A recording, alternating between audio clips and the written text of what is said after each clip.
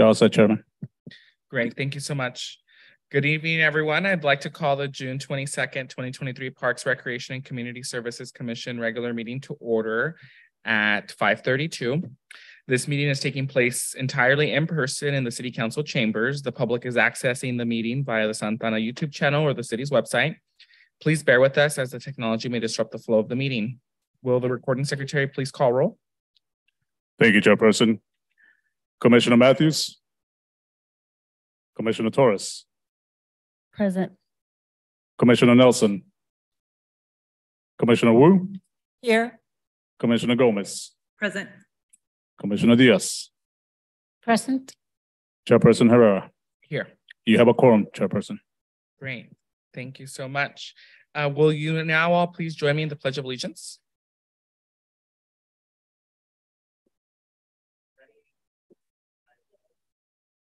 Flag of the United States of America, to the republic for which it stands, one nation, indivisible, with liberty.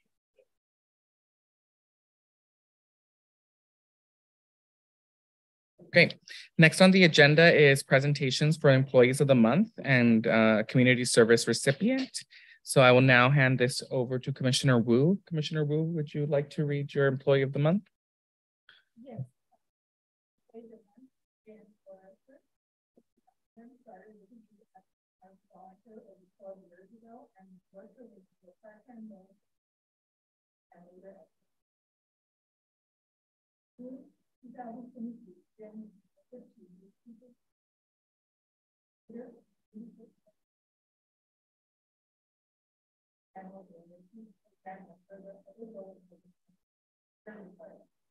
And it's incredible, hardworking, dependable, and always willing to help. However, coming in for extra coverage and an important part of our team.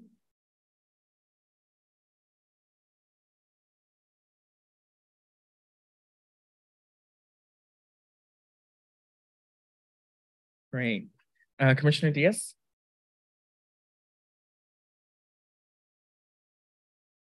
For Employee of the Month, I have Gabino Aguilar. He's been with the city for 5 years. He's the maintenance attendant. Gabino joined the zoo initially in a temporary capacity, but loved the zoo so much that he made it a long-term arrangement in the form of a part-time position. Gabino always gives 110% and is supportive, caring, and helpful to all his coworkers and the community he serves. Gabino keeps the zoo moving in the right direction by tackling anything from setting up a major event to collecting browse branches to feed the animals with special diets. Gabino is a creative problem solver and a great member of our team. Congratulations, Gabino.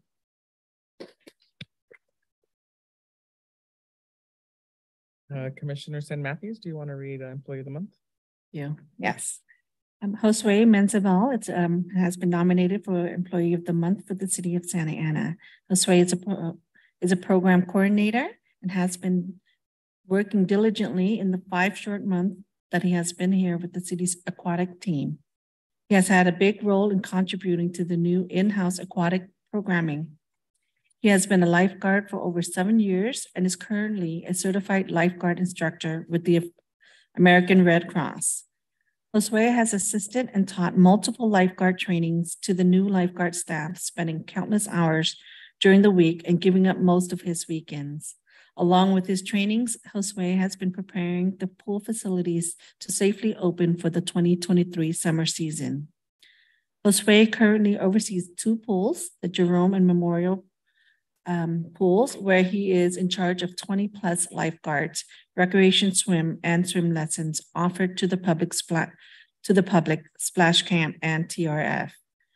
Josue has been doing a great job and continues to carry the team as we open the pool. It takes a village and we would not be here without his help.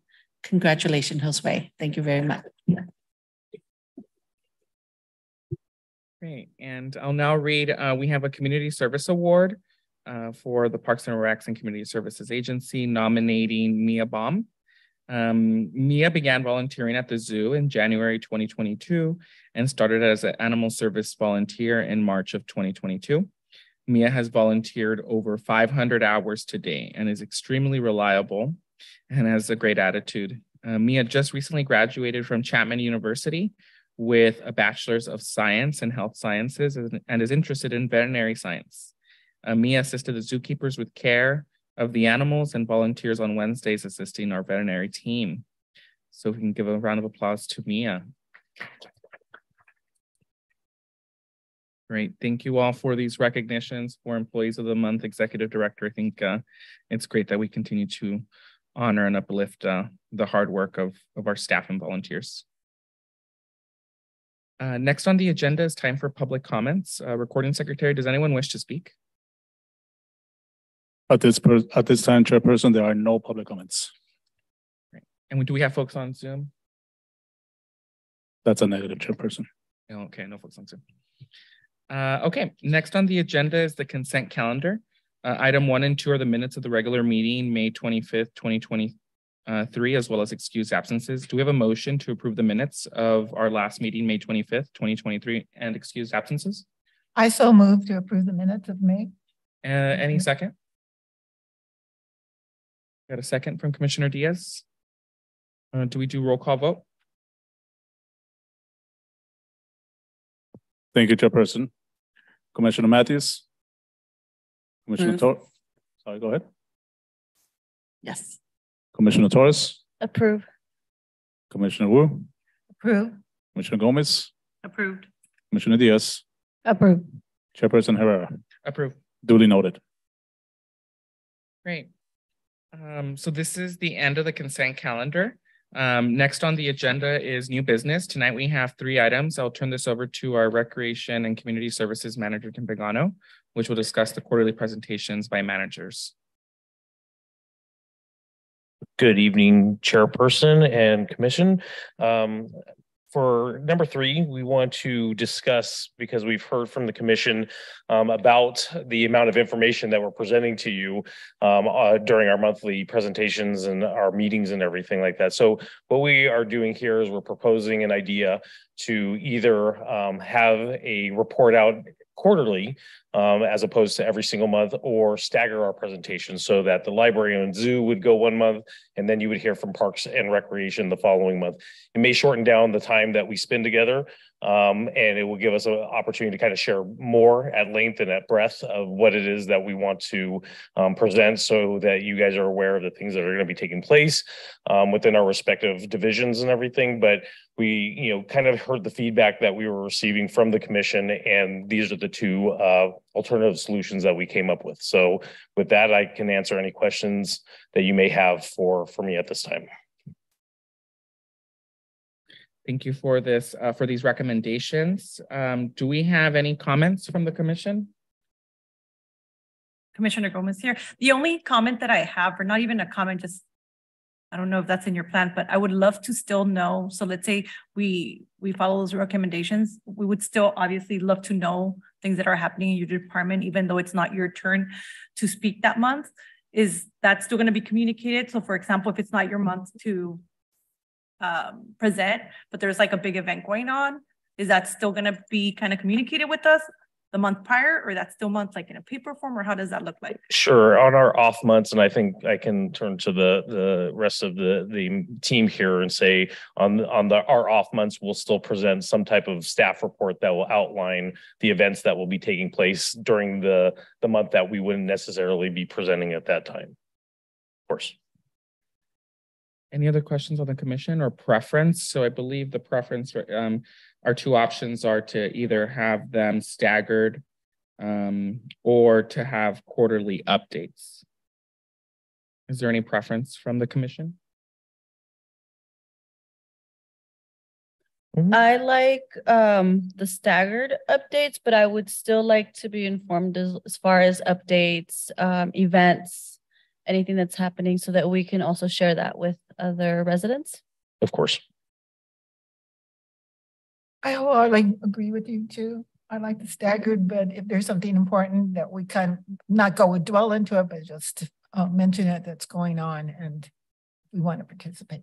The other element, I think this kind of goes into the conversation that we're having right now, is that like Susie and I would still come to the meeting. We just wouldn't have a report. So if the commissioners had questions or if they wanted to, ask about a parks project or what's going on in recreation, we would still be available for questions or comments from the commission as well too. I agree with the commissioner. I do like it staggered, and I do find that sometimes with all the information being presented at once, it becomes overwhelming to see what's going on in each department. So I go with the staggered recommendation. Thank you. I agree with them, especially since we're gonna have 2 seniors coming to the commission. That's why I was kind of thinking how it's not gonna be if we're gonna be here for too long. So whichever it's helpful to you guys, and it will be great with me. I guess, unless Chairperson, do you have any comments? Yeah, no, I think I like the staggered approach in terms of presenting the information, but then us knowing, or the public knowing, that this would be the time that we would have staff to maybe answer questions. Right. I know that you may be able to answer generally, but I think I like that approach. That way, staff are able to be focused on, their when they show up, they're able to be prepared.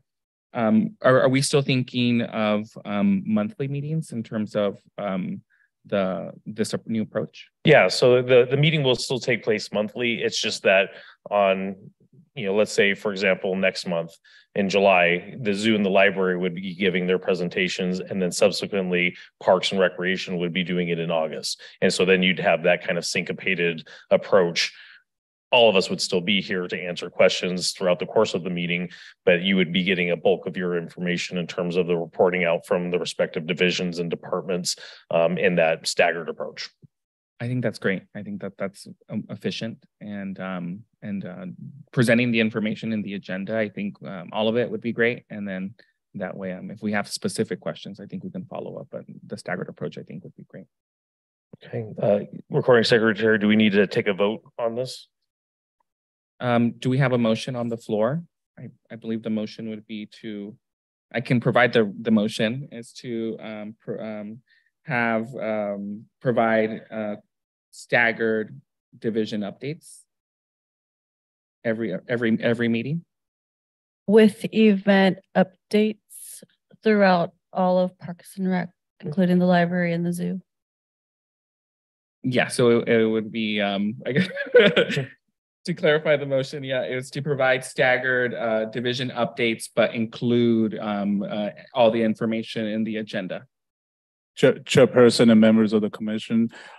So just so we are clear, we are going to vote on the staggered reports. Along the way, also, if there's a need for any questions that come up for any special events or anything, that staff will be available to answer those. And we also have executive director comments also at the end of each meeting as well. So you still would be able to get some sort of information for that.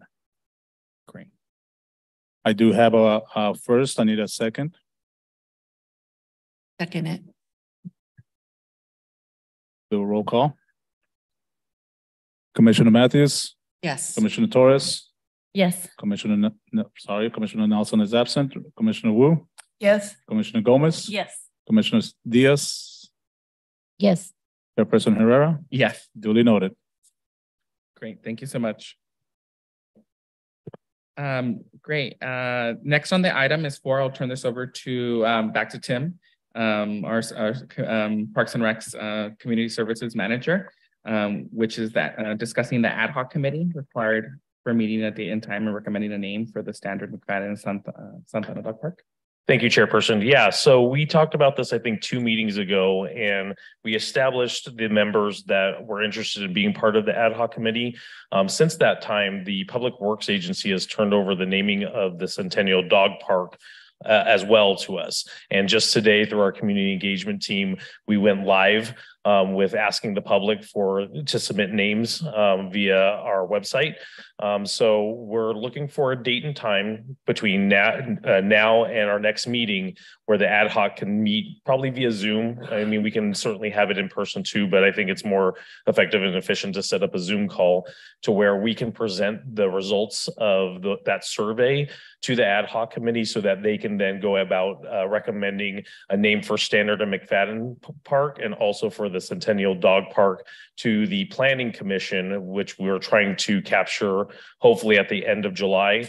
But certainly we would make the August Planning Commission meeting as well if we weren't able to make July. From there, the Planning Commission would certify whatever recommendations you guys made and take that before the council sometime in September so that we can name those two sites for our future park and our future dog park. So for what I would need is, I guess, two things. Is the commission comfortable going with these three commissioners to name those two parks, or should we split that out? I think originally the ad hoc was created for Standard and McFadden, but now we have the opportunity for Centennial Dog Park. So do we want to have two ad hocs to address Standard McFadden and then one for Centennial, or does any of the commissioners have any interest in joining this ad hoc? And then we would just essentially kill two birds with one stone at that point. Can I ask a question? Why is it that we can't all just vote on the names? Or is it too time consuming? In the past, I feel like with Mariposa Park, that's what we did. It was the all commission. It wasn't just few commissioners that chose. I think, it was for the sake of time, especially the meeting which I presented that ad hoc idea. Also, the ad hoc, the last time that we named Wright and Myrtle, we had the Youth Commission actually participate. So there was members of the Parks and Rec Community Services Commission and the Youth Commission that came together. Unfortunately, we haven't been able to achieve a quorum in the Youth Commission for at least the last couple of months. But we're also trying to coordinate with the Planning and Building Division because they have to rezone the parcel over at Standard and McFadden, and they want to kind of bring it all together at one Planning Commission meeting. And we kind of committed to them that we would have it done sometime during the summer, and our window of opportunity is kind of running out. So with regards to your question, I think the way that I initially presented it is I was going to go to the Youth Commission, get some members to be a part of the ad hoc for Standard and McFadden. But unfortunately, I haven't been able to achieve that because of a lack of a quorum at the Youth Commission. So that's kind of where we're at right now. So now that we're maybe possibly transitioning over, would it make sense to then have everybody have an input? If that's the pleasure. I don't know what everybody else thinks. I mean, if that's the pleasure of the commission, then certainly we could set a meeting date and time, now between now and the next meeting so that we can vote on what the recommendations are so that we can, essentially, well, I mean, again, maybe we are taking an extra step at this point, and I'll rely on the recording secretary, because if we were to present it at the next meeting, it might be a little bit too late because, again, we have a small window of opportunity. So the meeting that I would need would be between this one and our next one so that I can achieve, the voting taking place and then ultimately getting to the Planning Commission by the end of August at a minimum. Mm-hmm. Recording secretary, would that constitute a special meeting that we would call? Thank you, Chairperson. So at an ad hoc committee, it's basically to just kind of deal with that specific item, if you will. There is a specific number allowed for that where you can meet and kind of confer and decide on whatever the name is and then bring it to the full commission afterwards. If you do decide to be a part of that whole process, then it would be considered part of the meeting. So we would have to open it up to the public as well. So that's what an ad hoc committee does, is just three people that can meet, kind of decide on that particular item, and then bring it to the commission for a bigger decision making on that. And then if we wanted, as Commissioner Gomez is, I think, suggesting in terms of including the full commission, that would constitute a separate meeting, a special meeting? Well, I think the ad hoc committee would be where that committee would bring your decision and findings to the commission as a whole. For a vote in the July meeting? Correct. So depending on what the decision is, that particular ad hoc committee can bring it to this commission and talk about what was decided on. And then at that point in time, the commission as a whole can ask how it came about and if there were other submittals or anything of that nature. Manager Pagano, would the meeting in July be too late? No, because ultimately, and I think I know where you're going, is ultimately if we were to agendize it for July and we came away with these are the recommendations of the Parks and Rec, commission, it would achieve the same thing, right? We wouldn't have to have the ad hoc committee at that point. It would just be agendized. We would bring forth the submittals that we have in place. And at that point, we can have a discussion and then we can take action to vote on what your recommended name for each of the locations would be. And then I would then take that in August to the planning commission meeting with your recommendations. Is it is it more than efficient to kind of agendize it for July, or do you think that we should do the ad hoc and then kind of meet again or bring it forward in July? I think, again, there's a lot of times where the recording secretary and I and executive director Scott are trying to find, business items for the commission and everything. If we were just to put it on the agenda for next meeting and everybody was prepared to vote, have a good discussion and then vote on what your recommendations would be, I think we could achieve that. And then what we would do at that point is we'd work with the planning commission to try to get on the August agenda so that we would meet our time frame that we're looking to achieve. Any other suggestions from the commission? So we can either host an ad hoc committee and then kind of discuss that there and then, bring back that discussion in July or just kind of postpone that conversation till July. But I'm open to either. I've participated in some, and the discussion seems to go a lot of questions because people's feelings, and it takes more than just I see a meeting taking up a long time, an hour. But the last time I think it took an hour and a half, and I was listening to other people because I was set on my own name. You get kind of set, and then until you hear somebody else's. And some of the significant issues that you had not anticipated before. And so that discussion, you can really discuss it. And I think an ad hoc committee is, and when it comes back to us, then we can get the time of the size of why they picked it out and everybody's ideas on it. I think it takes much more than just having a regular meeting to discuss it, unless we're going to be efficient. I really feel it should be an ad hoc committee, and I am fine with is on the list. I myself, because I'm not in that area, I don't know the significance or how important. It was important for me when I was, and I knew the significance, but I don't. So I would like to hear, and everybody said it. So I really would like to go to the end with the next step. And I would like no ad hoc because I feel then not all the voices will be represented through the process. And I don't feel comfortable with that not everybody's going to have an input. We've done other parks in the commission and it did not take too long.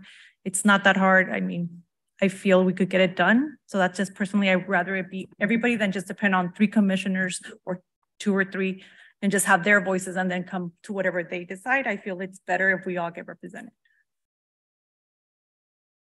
Commissioner Diaz? I think Commissioner Gomez was not here the day that everybody, kind of like voted as to who would want to be a part of it. So I think that it's very important that when the commissioners, to be here, because how about if Nelson comes back and he's going to say, oh no, like we have to change it differently. So we're not going to meet the timeline. I go either way, which it's okay. If we want to add an ad hoc, it's okay. But if we don't want to add an ad hoc, to me, it's fine. It's okay. But it is important for our commissioners or our secretary to kind of reach out to them. And, it's important for them to show up because that way we're on the same page and we don't have to repeat and go over the same thing. But I'm okay with either one. Commissioner San Matthews or Commissioner Zacarias Torres, do you have comments or preference? I'm okay with either having an ad hoc, which if we do go with the ad hoc. I would like to be a part of this as I'm right there. I do know the area quite well.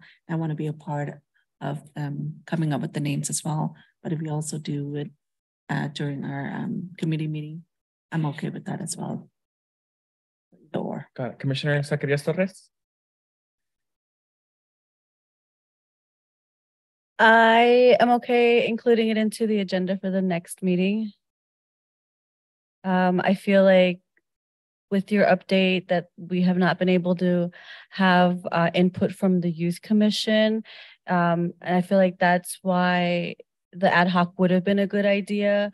But with the update of not being able to have input from the commission, the Youth Commission, it kind of makes more sense to have input from the whole Parks and Rec Commission and include it into the Parks and Rec agenda.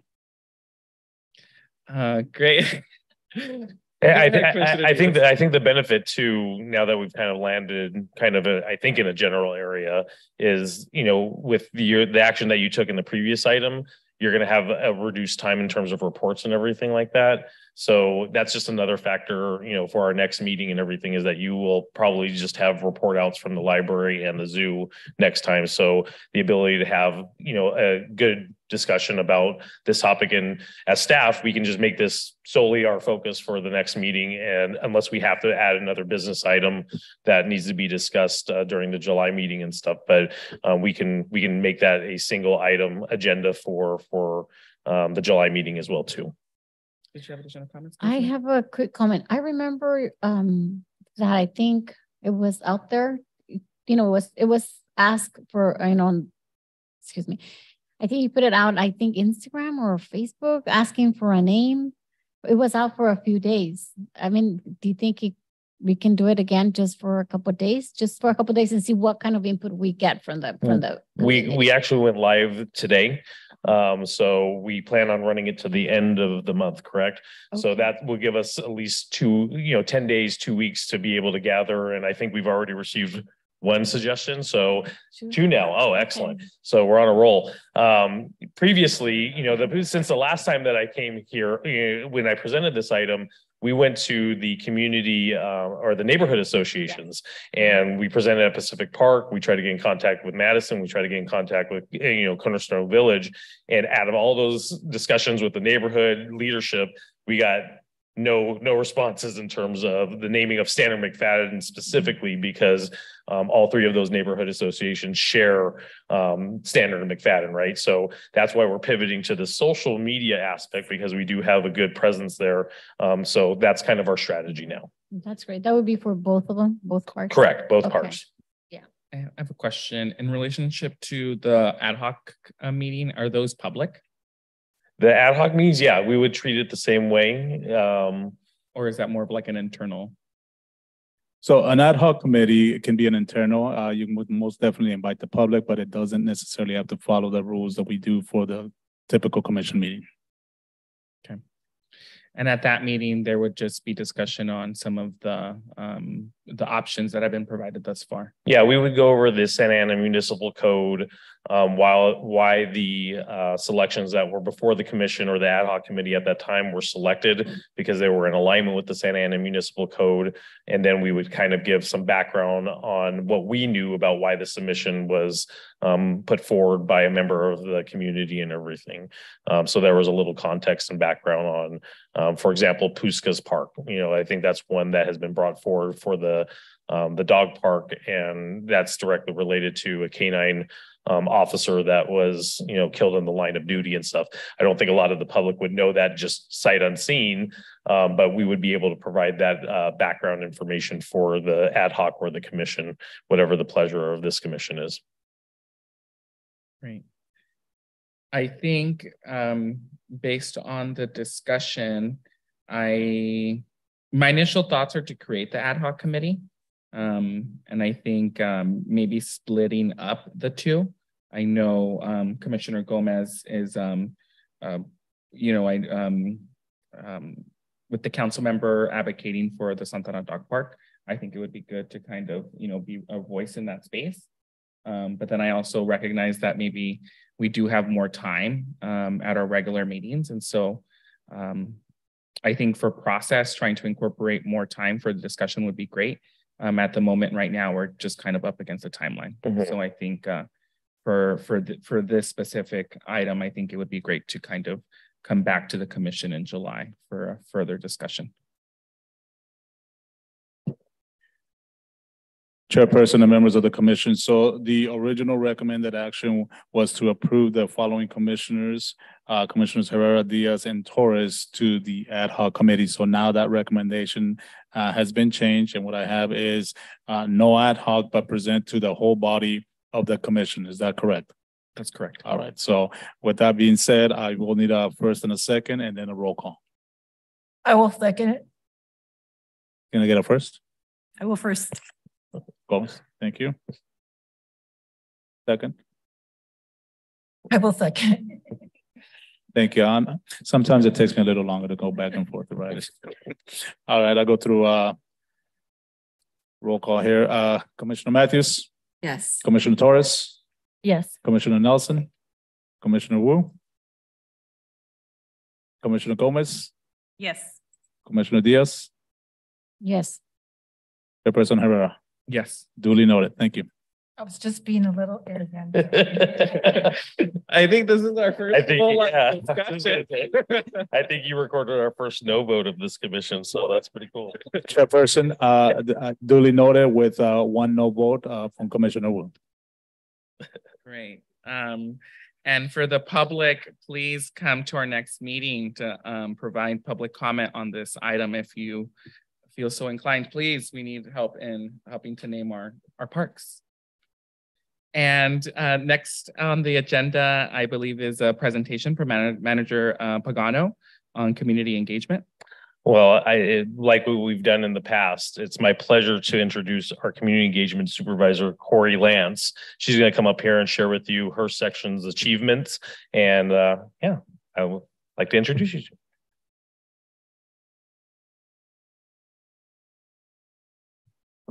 Hello. Thank you, Chair and Commissioners. And good evening. Thank you so much for welcoming me this evening and lending me your ears. I am very excited to be here and give a brief introduction and high-level overview of our section because I know it's new and different. And before I really kick us off and get into the meat of our section, I did want to take a quick moment to acknowledge the innovative leadership that came from both our executive director and recreation manager, Tim Pagano, for establishing this type of section. I have been working in recreation at other cities for many years, and I can tell you from personal experience that when you are a recreation professional, you are very busy and you wear a lot of different hats. And when you are focused on your operations and making sure that your building isn't catching on fire or your senior services are operating and running on a day-to-day basis, or making sure that that youth camp is having the doors open and you have staff to attend all of your youth, I can tell you that 2 weeks before a program, I have personally been in the seat where I'm thinking, oh, wow, I don't have a flyer. My community doesn't even know that I've just spent 6 months planning this program. So I can also say that collectively, I think this is an issue for public service world in general. And the lack of awareness and knowledge that comes along with all the amazing programs and services that government offer is a really common problem. So when I saw this position open, I was coming from a different city, actually took a demotion to come here because I believed in the type of work and find this to be extremely important.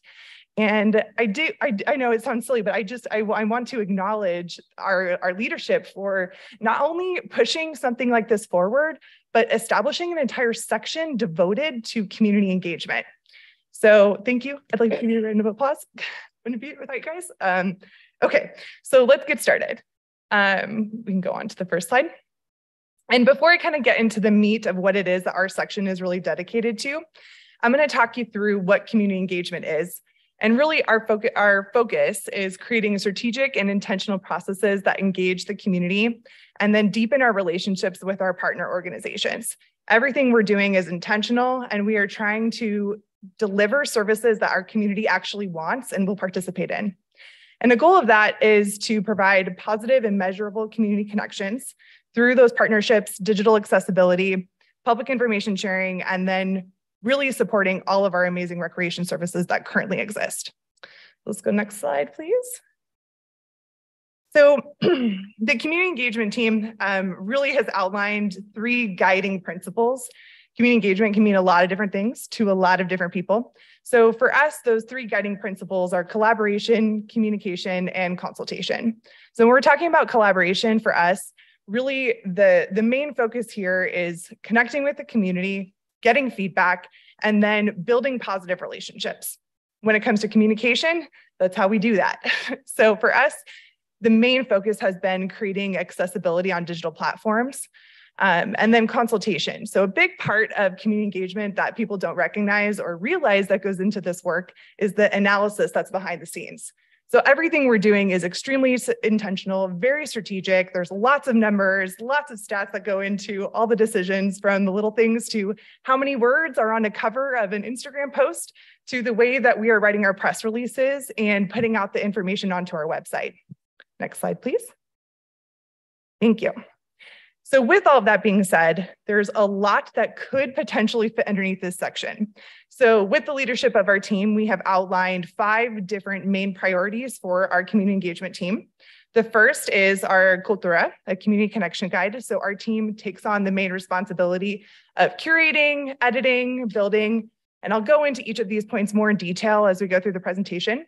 But the Cultura, we have a huge effort right now to push online registration and really trying to get our recreation teams up to par with building recreation program services online so that people can self-register. The next is our general external communication. There's lots of different forms of this, and I'll go into this more in detail later, but website, mass communication, social media, all that stuff is built underneath external communications. The next is sponsorships and partnerships. Our team is responsible for building our deck. This is a new responsibility that has transferred away from each of our individual sections. And the main partnership and sponsorship agreements are going to have a little bit more of an outlined feel. We'll be releasing our sponsorship deck here in 2 weeks. We're very excited about it. But the goal is to actually build in a little bit more representation, not just for our events, which are not hard to find sponsors for, but really support our recreation services that are at our buildings and make sure that our senior programs and youth programs also have sponsors and food and all the exciting things that sponsorships bring to the table. And then the last is, I think, probably the most obvious that people think about when they think about community engagement, but it's mostly the marketing efforts, branding, styled guide initiatives, and then general community outreach. Next slide, please. Okay, so I'm super excited to talk about the Cultura. I have been here for a little over 6 months now, so I have had the pleasure to help generate 2 of our publications. The very exciting thing about our publications is it's not just one department. It represents our library, recreation division, and our zoo. So the other beautiful thing about this is that we don't actually sell sponsorships or ads, and it's purely a city publication, which is very rare in the world of recreation brochures. We actually don't like to call it a recreation brochure. We call it a lifestyle magazine because there are so many programs and services that we offer and are really proud of. The other really exciting thing that was established is a subscription option, which is free to any of our community members who would like to start receiving it in the mail. To date, we now have 950 subscribers. The very exciting part about this, though, is we're not wasting paper. We're not overprinting. We have digital copies. And we're only sending it to the people who have taken the step to register themselves. Hoping by the end of the year, we'll be at 2,000 subscribers, continuing to grow. Another big thing that I'm personally very proud of, I don't know if the rest of the world would probably recognize, I can tell you that my teammate Hiram would also be very proud of this, but all of the photos that you see in our magazines are actually taken by staff personally or submitted by our community. None of them are stock photos. And I can say that after my many years of being in the recreation profession, most brochures that you see are 90% stock photos. So for us, when we're talking about our culture, this is really truly a representation of the Santa Ana community. And then the other big part that I will tell you, the stats are still up in the air on this one, but we do actually have a Spanish version. It's only provided electronically due to cost. Currently, we've done 2 issues in Spanish. There's not a lot of visibility on the Spanish translation version online. So we're not sure if we're going to continue this into the future. We're going to give it a couple more goes to see how many people actually are reading it. It does take a lot of time and resources to produce. So it is still up in the air, but I did want to bring that to your attention because we're actually, from my experience, I believe we're the only city that does multiple languages in recreation brochures. So that's also very exciting, but currently the stats are not showing the results that we are hoping for. So next slide, please. Okay, the next big responsibility of our team is driving some efforts towards pushing online registration for recreation classes. That is the main source of information, Googling, looking up programs and services. And in the last 6 months, we've made a huge effort towards trying to drive that online registration. Part of, you'll also see in our Cultura, all of our pages, all of our programs have digital QR codes that take our participants to the direct links to register for the programs. So that's been a huge driving force. We have a lot of work to do on that front to make sure that all of our programs are listed, but there's always going to be work. So we're excited to continue that effort. Next slide, please. And when we're talking about external communications, I know I mentioned briefly the different pieces that kind of go into this, but there's a lot of different components that go into external communications beyond just social media. That is huge. But I can tell you that a lot of our time is spent on press releases and articles. We're also the main media point of contact for our agency. The website management also falls underneath our team. We've just gone through a huge restructure of our website, still a lot of work to be done, but very excited about the accessibility, the language translations, the ease of being able to find your sections a little bit easier. And then social media, I'm very proud of the efforts that we've made as a team on social media. We've grown over 60% in the last, I think, 5 months. So we're really, really excited to see that growth, and definitely for sure tends to be our main source of contact with the community. So social media has been a huge presence for us.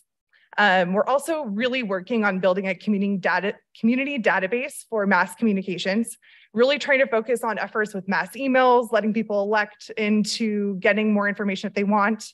We're also the direct liaisons to our city manager's public affairs team. So any content that is going to the council or to our city manager's office related to our agency filters through our team as well. So speeches, presentations, that kind of stuff kind of comes through us as well. All right, next slide. Thank you. Okay, and recreation and sponsorships and partnerships. So I did mention this a little bit earlier that we are transitioning away from letting each of our individual sections find their own sponsors. For us, we are creating a tiered system that will give our outside partners an option to either be a per event or per program sponsor or transition into annual partnerships, which we're really excited about. I'm not going to go into too much detail on this. If there's questions about it, I can definitely help answer. There's price brackets. We have 2 different options. Sponsors are not in person, but typically just want their logos on items. All agreements with sponsors do go through our city council for approval. And then partners are a little bit more involved. They have an in-person presence. They have the option to give both financial and in-kind contributions rather than sponsors just giving financial contributions. And then the exciting thing about the partners is once you become an annual partner with us, you get to pick 5 of our regular events, standard events, and 1 of our premium events. And then we'll also have the option to participate in programs and workshops that will be offered at our recreation centers. So that is huge for some of our nonprofits. I have a couple of negotiations in the works behind the scenes I can't fully announce yet, but we're really excited about some of the potential partnerships that are coming down the pipeline soon. Next slide. And then again, this kind of touches on the last piece for us, which is our outreach and marketing. I think, again, when people talk about our community engagement efforts, this is probably what people associate the most with us. So I've been very excited to give a little bit of a rundown of all the other things that kind of come along with our section. But our team has worked pretty hard on creating some cohesive branding. We've redone our style guide. Those are some color options for you. Each of our new sections have been assigned colors. So hopefully to create some consistency that will translate onto the website and into the world of registrations. And then we're also responsible for all the marketing materials that you see. So banners, posters, flyers, social media, branding imagery, all that really goes through our team. And to kind of end us off, those were our 5 points, but I did want to also acknowledge our team and hopefully excited to see us grow. We have Hiram here, who is our graphics designer, has been doing amazing work for the city for over 25 years. But it's been really fun to have the opportunity to have a graphic designer in-house on team. And the work that he is producing is phenomenal. We also have one part-time employee. His name is Oscar. Both of them have been your employees of the month in recent months. And Oscar works with us part-time. He assists with social media and all of really everything else that you've just heard. So that's our team. And thank you so much for letting us present to you. And I can take any questions if you have any. Thank you so much, Supervisor Lance. Thanks. Any questions from the commission? Commissioner Gomez? I just have a question. I love everything you're doing. I really think it's amazing. I got my issues and they were really great. Thanks. I do have a concern of you taking it away in Spanish. And I just want to correct you. I came from the city of Anaheim. They have a bilingual. For the recreation brochure?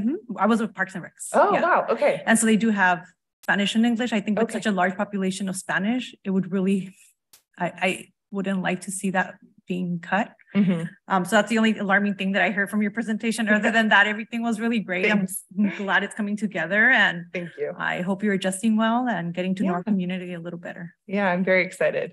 We'll definitely keep track of the stats. We're for sure planning on doing at least 2 more issues to see the response that we're getting. We're hoping that the community starts to engage with those Spanish editions a little bit more.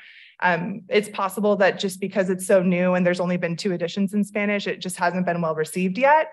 But just for representation, to give the accurate numbers, we've had 50 views for the last 2 issues in total in our Spanish edition collectively.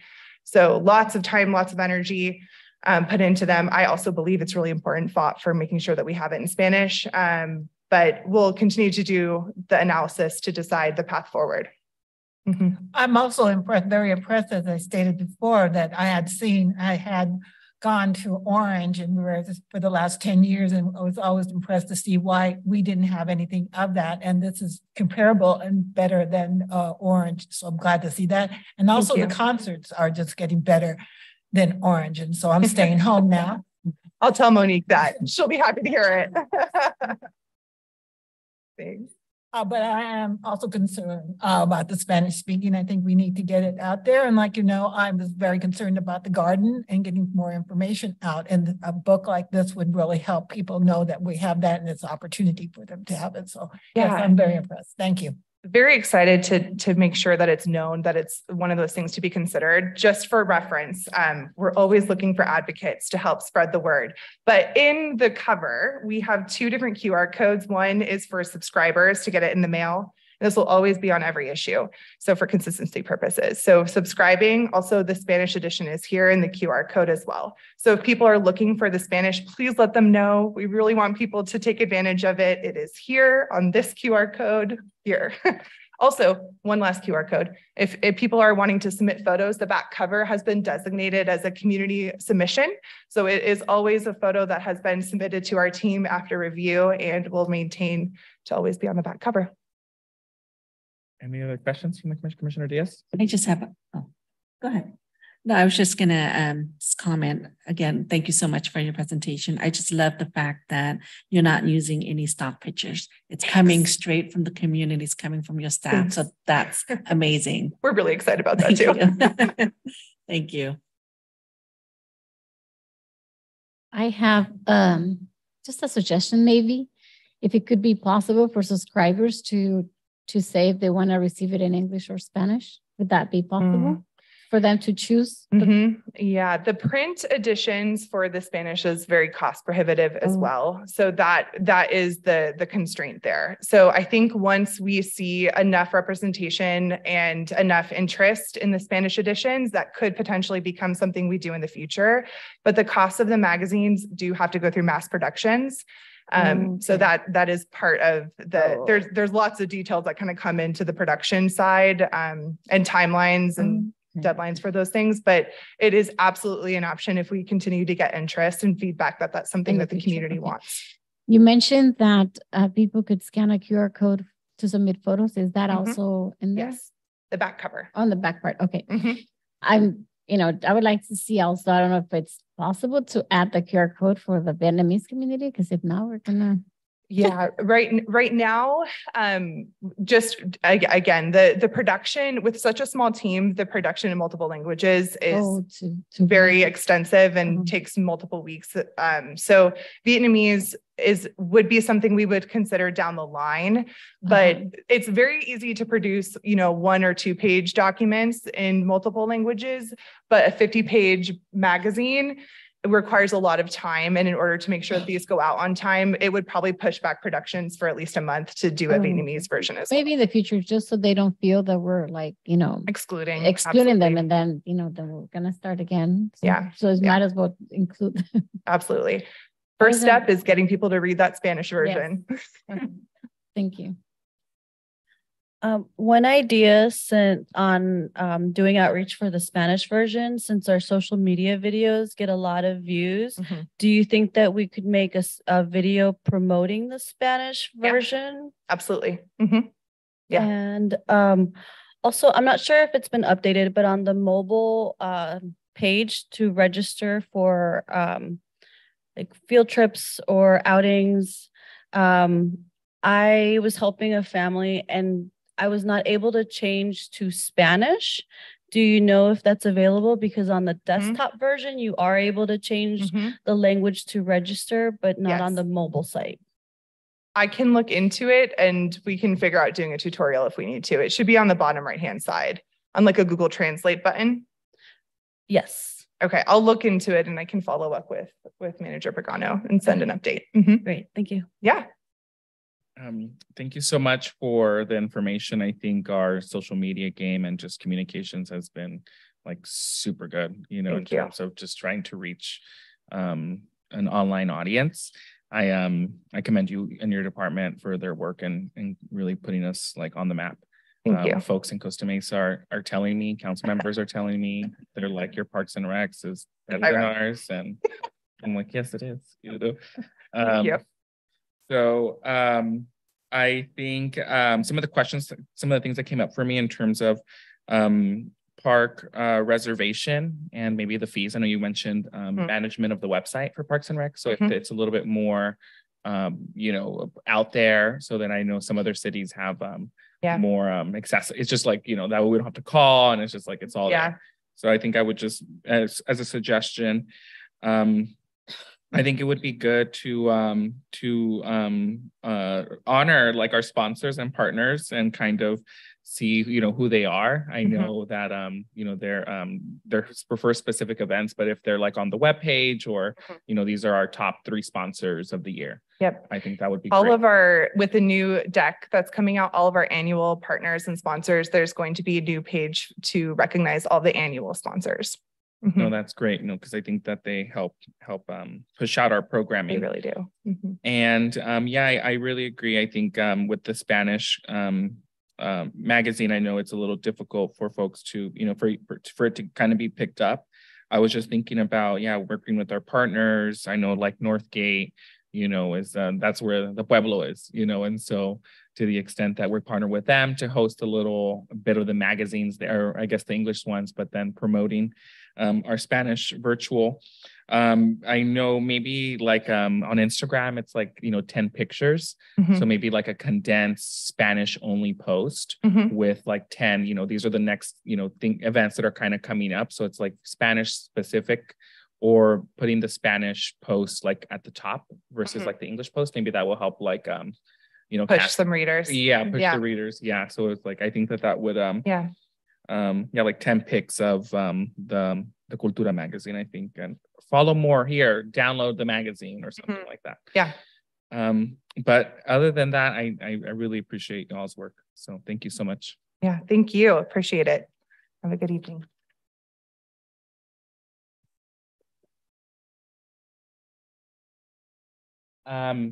We are almost coming up on time, and we will have 2 of our commissioners step out, but we will continue having our meeting. Next on the agenda are informational items, and so no action is needed from the commission on these items. However, this is the time for the city staff to provide a brief summary of their reports and for commissioners to ask questions. If we have Director Sternberg for our library staff report.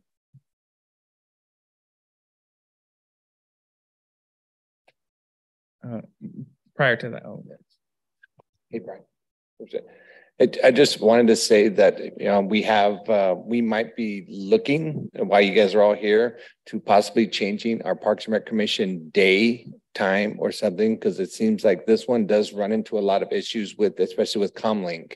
And, so just a heads up, we're looking into it, what would need to be done. And then we'll probably come back soon with some possible recommendations of what we can do to that.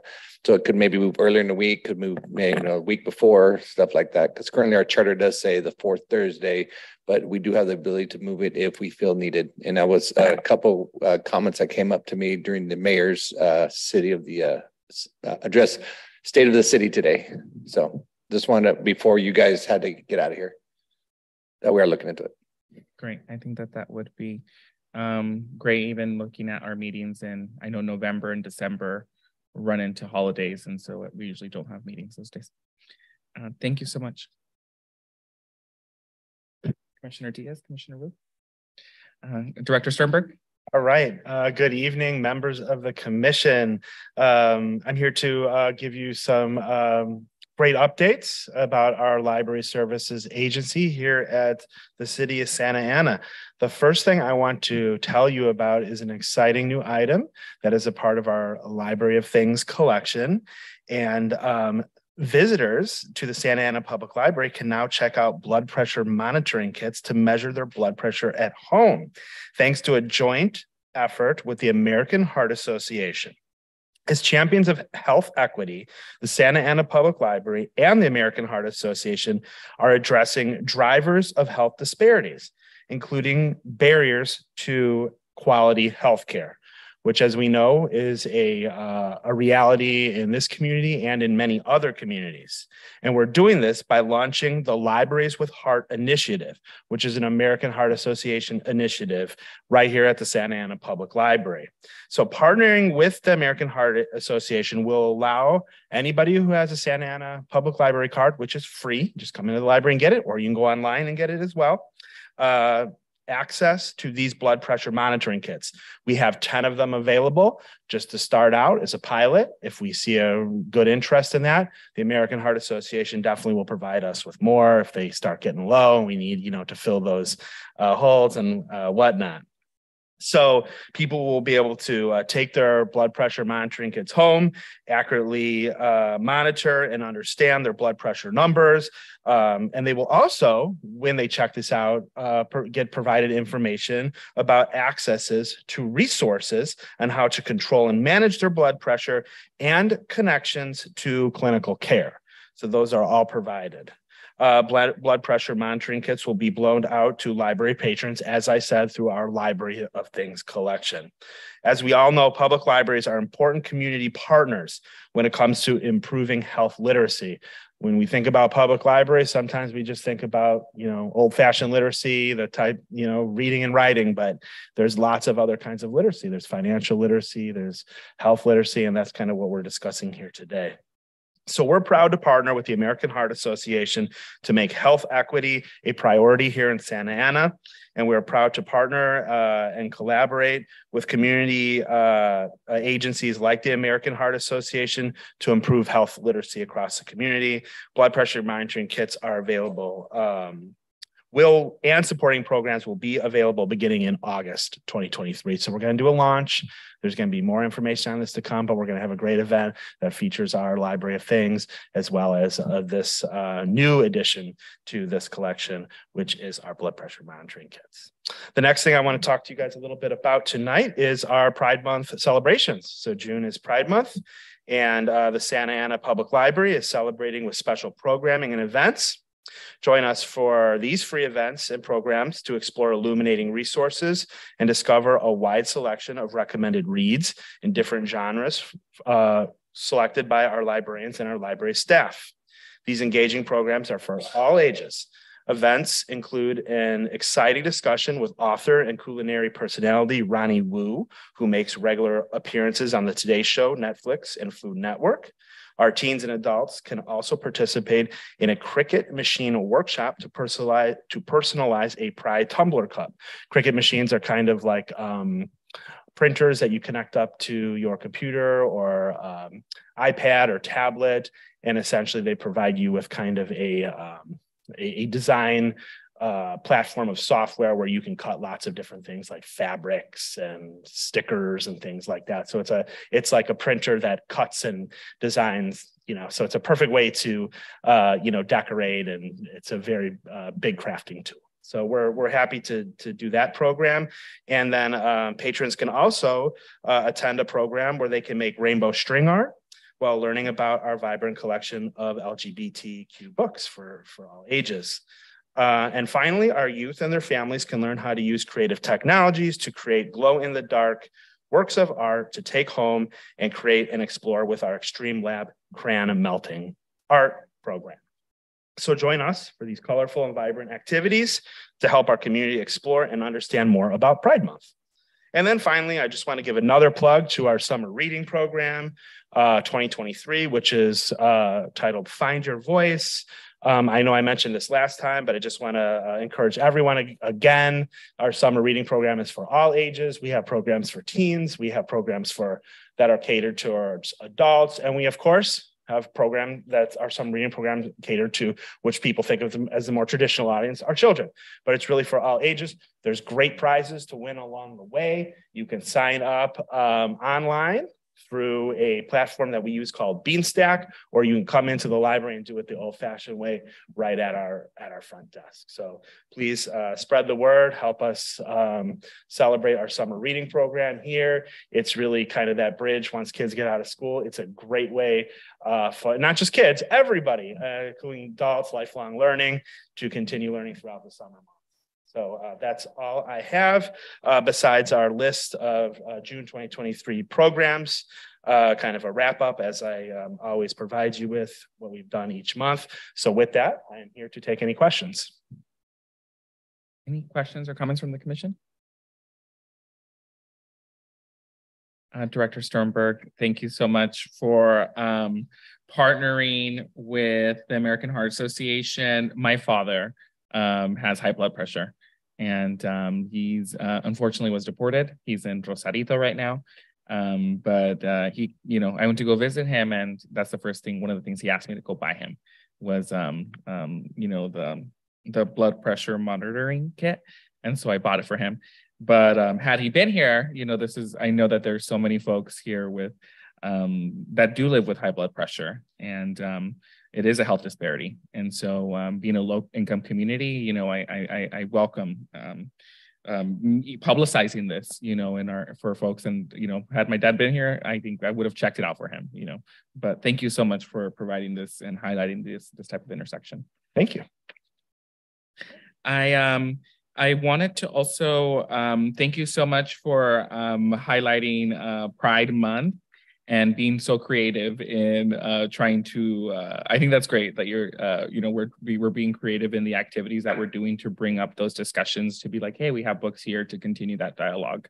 I know the city of Huntington Beach is considering discussions of what we should and shouldn't have at our library, including LGBTQ literature, and they find it obscene. And, I think that for us, we do such a great job of, having these types of literature. Having LGBTQ books, literature, authors in our library is not obscene, and I think that we should continue to. I'm glad that I serve on a commission for a city that continues to be on the forefront of having our pride flag raised.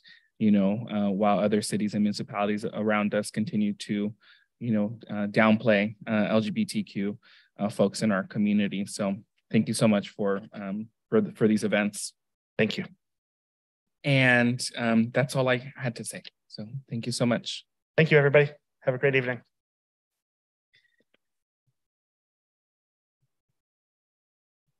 Next on the agenda, we have a Parks and Facilities report from our Parks Planner, Suji Furjanek.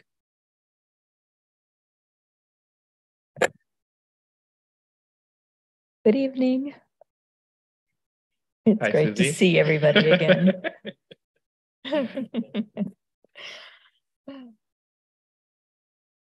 So I restructured our park services report a little bit. I added a section to the front under Parks Master Plan because I wanted to show how we are being very proactive in implementing it. So in the Parks Master Plan, there were 12 action items identified. And that is what I included in the report. And I also included some explanation of what we've been doing in response. And this is a really good cross-check for us to make sure we are on task, and we are. The first, and I'll just go through these quickly. I do want to spend a few minutes on the first item, prioritizing maintenance and asset management. So since the Parks Master Plan was adopted last year, one of the biggest things that we did was hire a park superintendent, George Acevedo, and I really want to do a shout out to him because over the past year, he's done an amazing job. And the park maintenance division has really, there's been an investment there. He's been a great leader. He's been building his staff, mobilizing, reorganizing, and really you can see the difference out there in the park system. One of the things that he's done is he's been able to put 8 service contracts into effect. And they really make a difference. Skip ahead a little bit here. The biggest one being the security contract that we have in place now. Lion Security has been doing an amazing job, and we're getting a lot of really positive feedback that it is being effective.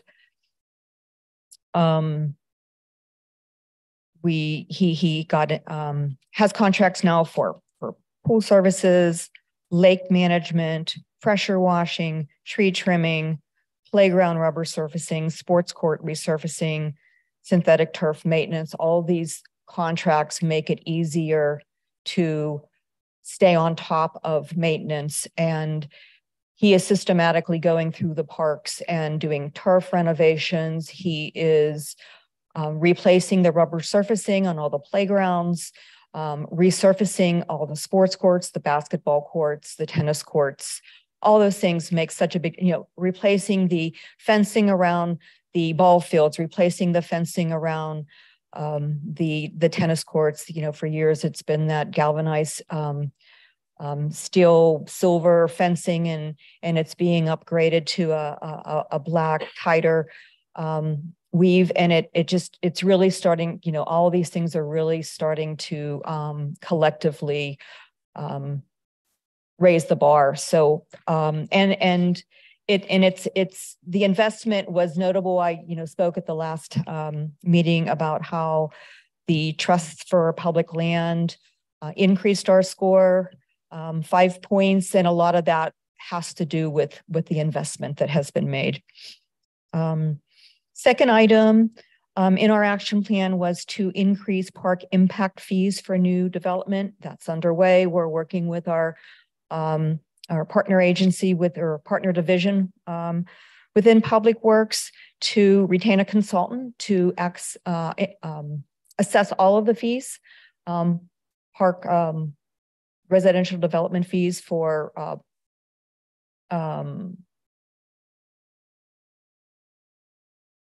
monies to dedicate to acquisition. So that is something that we're going to be, it'll probably take a year to go through the process to analyze, but that is underway.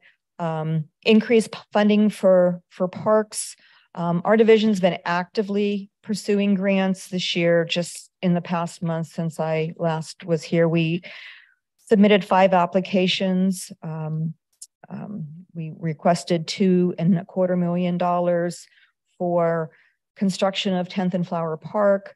We requested a little over $1 million from the U.S. Forestry Service to do a urban forestry plan. We requested $3.7 million from the U.S. Department of Transportation to implement electric vehicle charging stations at 7 of our park sites.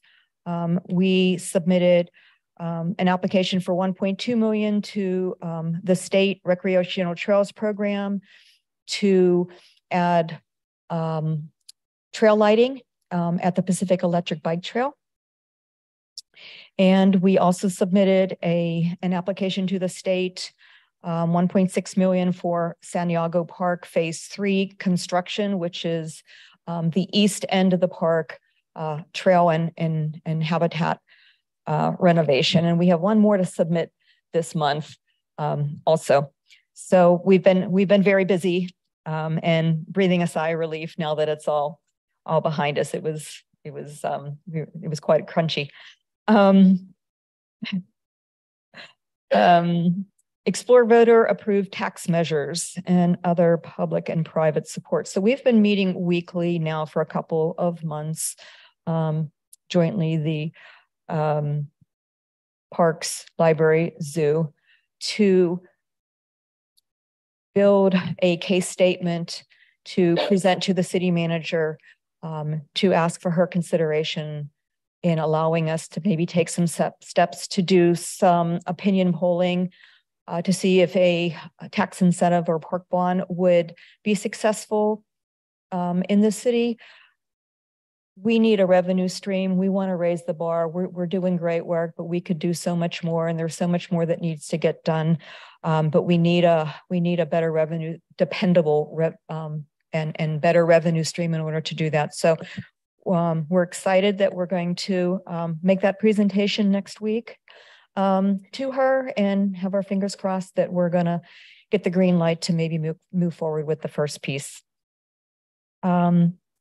Create a park opportunity fund. One of the things that we're doing is trying to be more disciplined about preserving that A&D funding for acquisitions, so that when opportunities present themselves, we are able to take advantage. Number 6, pursue key land acquisition opportunities. There are 5 sites that we are, actually 4 acquisitions that we've done over the past year. We purchased two groups of parcels on Bristol Street.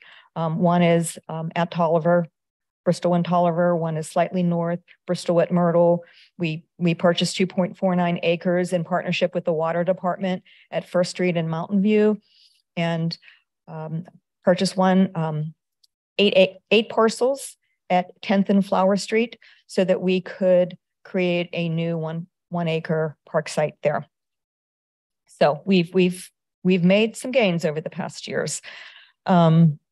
Number 7, develop the Golden Loop and key trail corridors. We have what's been branded as the Golden Loop Bike Trail. The concept, the vision has been around for decades. We want to work harder to close the gap. We have a meeting with our traffic engineering division next week to kind of see what we're at and what the plan is going forward to close those gaps. And once we do that, we do want to brand it. We want to go after funding to brand it and celebrate it, and maybe have some events getting people out there to introduce them to it. Number 8, evaluate additional park acquisition opportunities. So I listed some additional sites that we're looking at. Everything is a wish and a promise at this point. We're going to take it to the next level and dig deeper and look at that gap map that's in the park master plan, look at those disadvantaged areas, see what other possibilities there are. This is going to just be a continual work in process, but what's on here right now is kind of the low-hanging fruit. Number 9, explore other acquisition mechanisms as an alternative to direct purchase. That's something that we need to have conversation about. Number 10, update joint use agreements with Santa Ana Unified School District. I believe the There are discussions happening right now to create a master joint use agreement and take a look at what we have, what we can be doing, and how to build a better relationship and create, expand on our opportunities. Number 11, evaluate the return on investment before proceeding with major facility development. This is something that we will just make part of our standard practice. We will be doing this in tandem with any park acquisition considerations that we have on the table. And number 12, extend cost recovery recommendations to new programs and services. Again, this is something that we need to start the conversation on. So I think we've made a pretty good start for the first year and want to keep at it. Couple things in the report that I want to highlight. One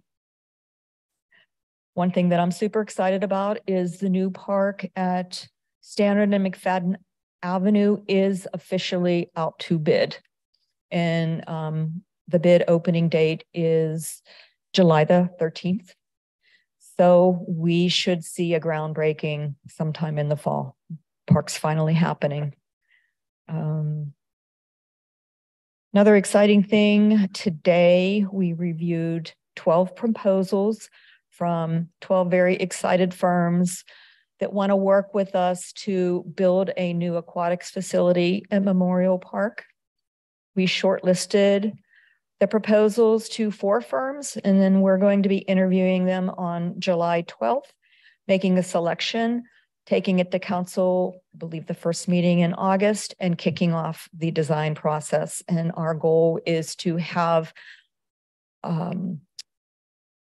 completed plans by next April so that we can advertise and break ground next year.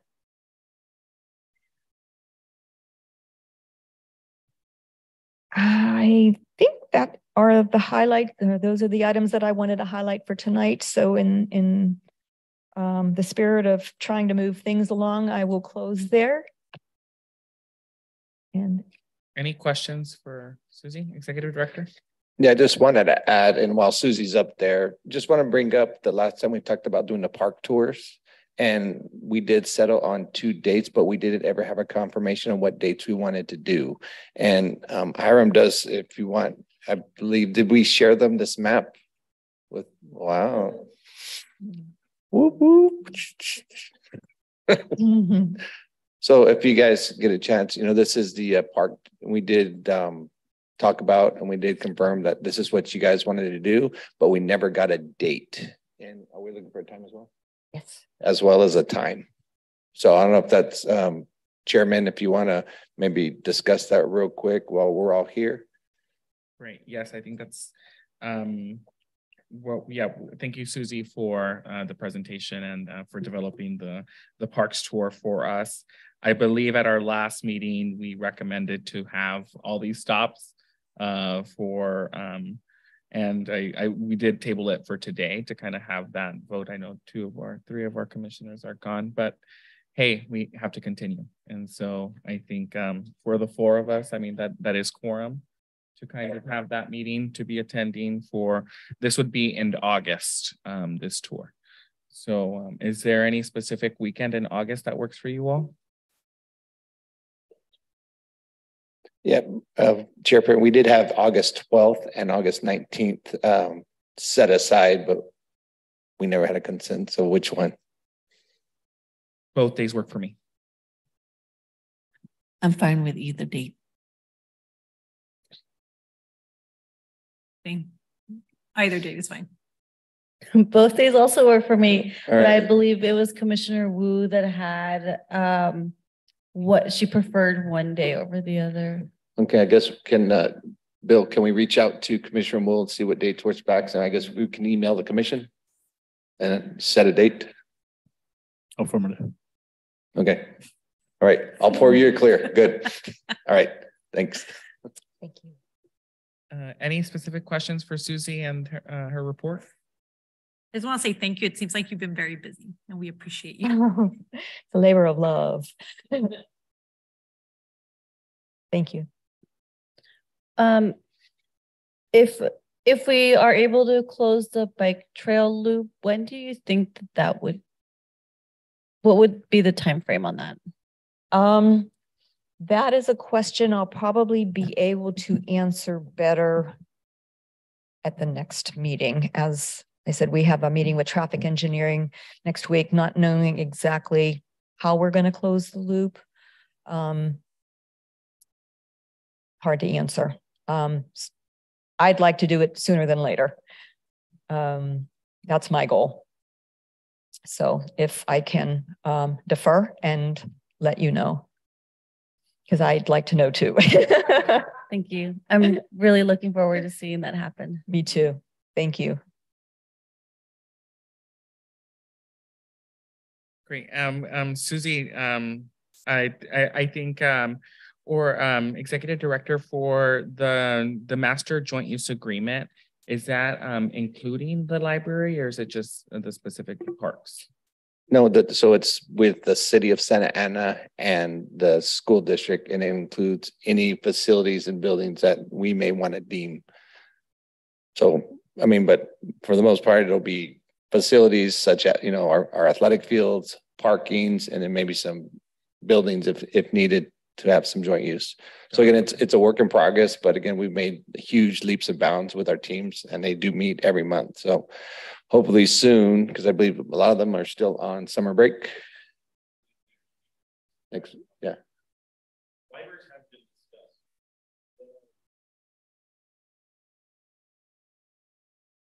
Yeah, I was mentioning libraries because I think specific to Pride, for instance, we do have a large selection of LGBTQ books. And so trying to see if we can bring those collection of books to the high schools, for instance. So I'm trying to think if there's like where to bring up that conversation. Is it at the joint school and the city council collaborative, or have the school board initiate those conversations? We have the bookmobile. So I'm trying to how do we it might be difficult for the youth to come to the library. And so if we're able to mobilize, LGBTQ books, Juneteenth books, any type of literature, I think. Got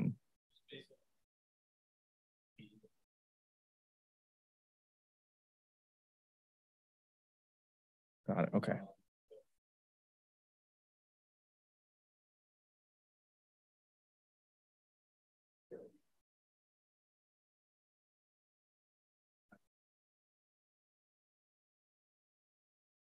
Great. Okay, thank you. I wanted to just clarify.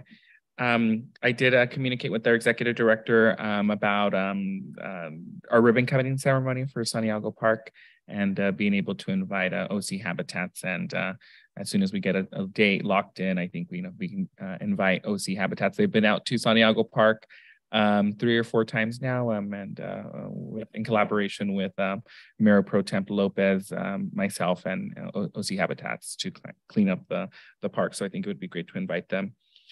And I think, thank you on the tour, Susie. I think I know you'll be gone next month, and so to the extent that maybe we can get like a flyer for this specific event to maybe promote it on our social media, I think would be great for for the public to be aware of this public event. And I think that's pretty much the only thing I see. I know the mode of transportation, I know we discussed maybe Parks and Recs for us to be in a van together to kind of be driven around the, and so I think for the public to be aware about like their option, either to drive themselves, or if there's room in the van, or, I'm sure you all will help figure that out, but I think to the extent that we're able to at least publicize the locations of where we'll be, then that way the public can follow us along or come along with us. But, I leave it up to you. Okay. Sounds like a plan. Yes. Thank you. And enjoy your well-deserved break. Oh, thank you very much.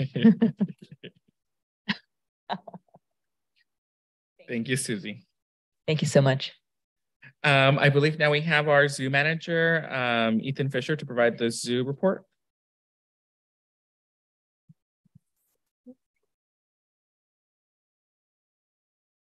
Good evening. Happy June. So I'll go through the report, some updates on the zoo. I usually start with some animal updates. We acquired a few new goats recently this month. Some different breeds than we have before. So as soon as they finish their quarantine period, they'll be able to start engaging with the public. This has been a busy time for us as we rolled out of the school year and into summer camps. Quite busy during the week, and we're again having groups visiting from all over the place. We had school groups and camps coming from Hemet and Paris and West Covina, and a pretty far. When you look at a map, there's not a lot of places like our zoo that are close by those communities. So they come all the way here to experience our zoo, and it just it's a little reminder like what we have in our backyard. A little update on the San Diego Park, the nature center, the eco center. City Council awarded a contract to Color Add. That's they went through a RFP, a selection process. We evaluated a number of different firms that were all really great firms that do museum interpretive exhibits. And that's the intent of that contract, is to put some new, really snazzy museum interpretive interactive exhibits and some animal displays inside that facility, so that as it's open to the public to start coming in there, there's interesting things to do and spend your time and see. And we are in the process right now of hiring the staff. We're going through the interview process so that we can hopefully get it open pretty soon. But this exhibit process, designing these, that will take some time, about a year for the design and then a year for construction and installation. But we'll have the building open before that, much before that.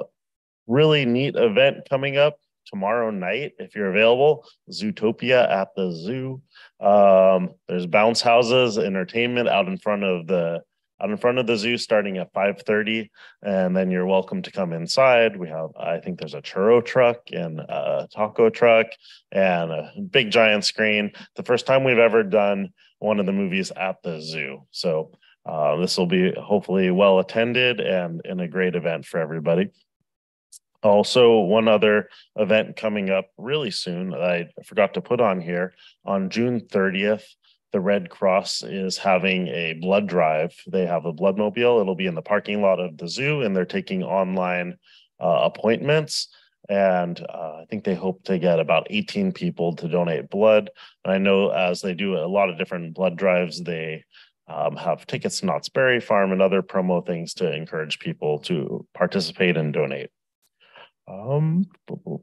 Operations wise, we briefly mentioned it at the last meeting, but on Tuesday night, the city council, they had a receive and file item with an update on the zoo's deed, the deed from 1952, and also an update on our master plan. So that was the deed change, removing the 50 monkey requirement from the zoo. And then also in the master plan update, we talked about focusing on our new development project in the future, the primate forest, which would redevelop the oldest area of the zoo, where the original zoo from the 1950s, where all the monkeys live right now. So we always want to honor that heritage, but this flexibility does enable us to really focus on providing the best home possible for the animals we have, and more flexibility to implement the master plan and have some other species in the future too. Goat Trails project continues to move along. That one is right now, the construction schedule has it ending in the end of August. So we're excited about that. There's some other projects in the works in the planning phase still. The education building, the accessibility project for the pathways, I've mentioned that.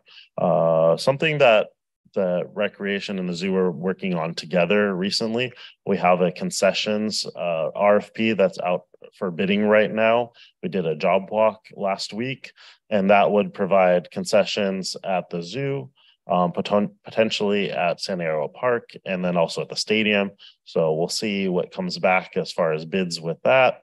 It's something that we do for the zoo every few years, and the stadium hasn't had a concessions for also a few years.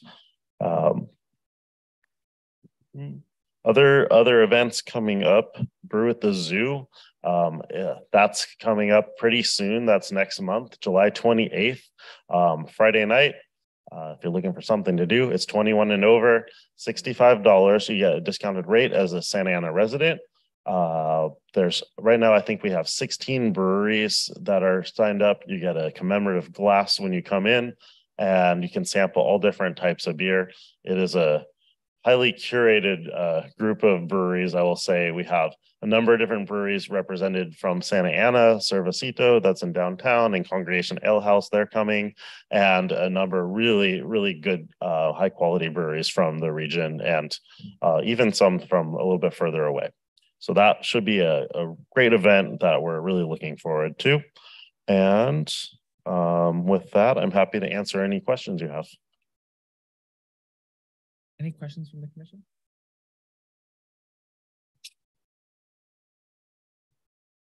Well, thank you so much for the report. I think it's Zoo Manager for sure. I think that's very exciting that we're redeveloping the Santiago Park Eco Center. And, I think it'd be great. I think providing, if possible, options with design, I think providing feedback for that, I think is always great. It's exciting for the commission to provide feedback on things like those. And including the Hive, I know that you may be towards the end of that, but if possible as well. Well, the Hive actually hasn't started yet. So the next step would be awarding the contract to at City Council for hiring the architectural firm to go into the concept and the design phase. So there's still time. Yeah, so we haven't actually started designing yet. Yeah, the next step is to hire, we're hiring the company to do the design. To do the design. Okay, yeah. That's great. That's great. I really think the concession stands with alcohol pouring as a part of the concessions is great. I think for parents and 21 and over adults. Yeah. And I know the San Diego Zoo has this option, and I think that this is great for attracting folks to come to our zoo. No, I think I do have plans to come to the Brew at the Zoo, and I look forward for our commissioners to also be there as well. Okay, no other comments. Thank you so much, Manager. Thank you. Next, we have our Parks and Recs manager, Tim Pagano.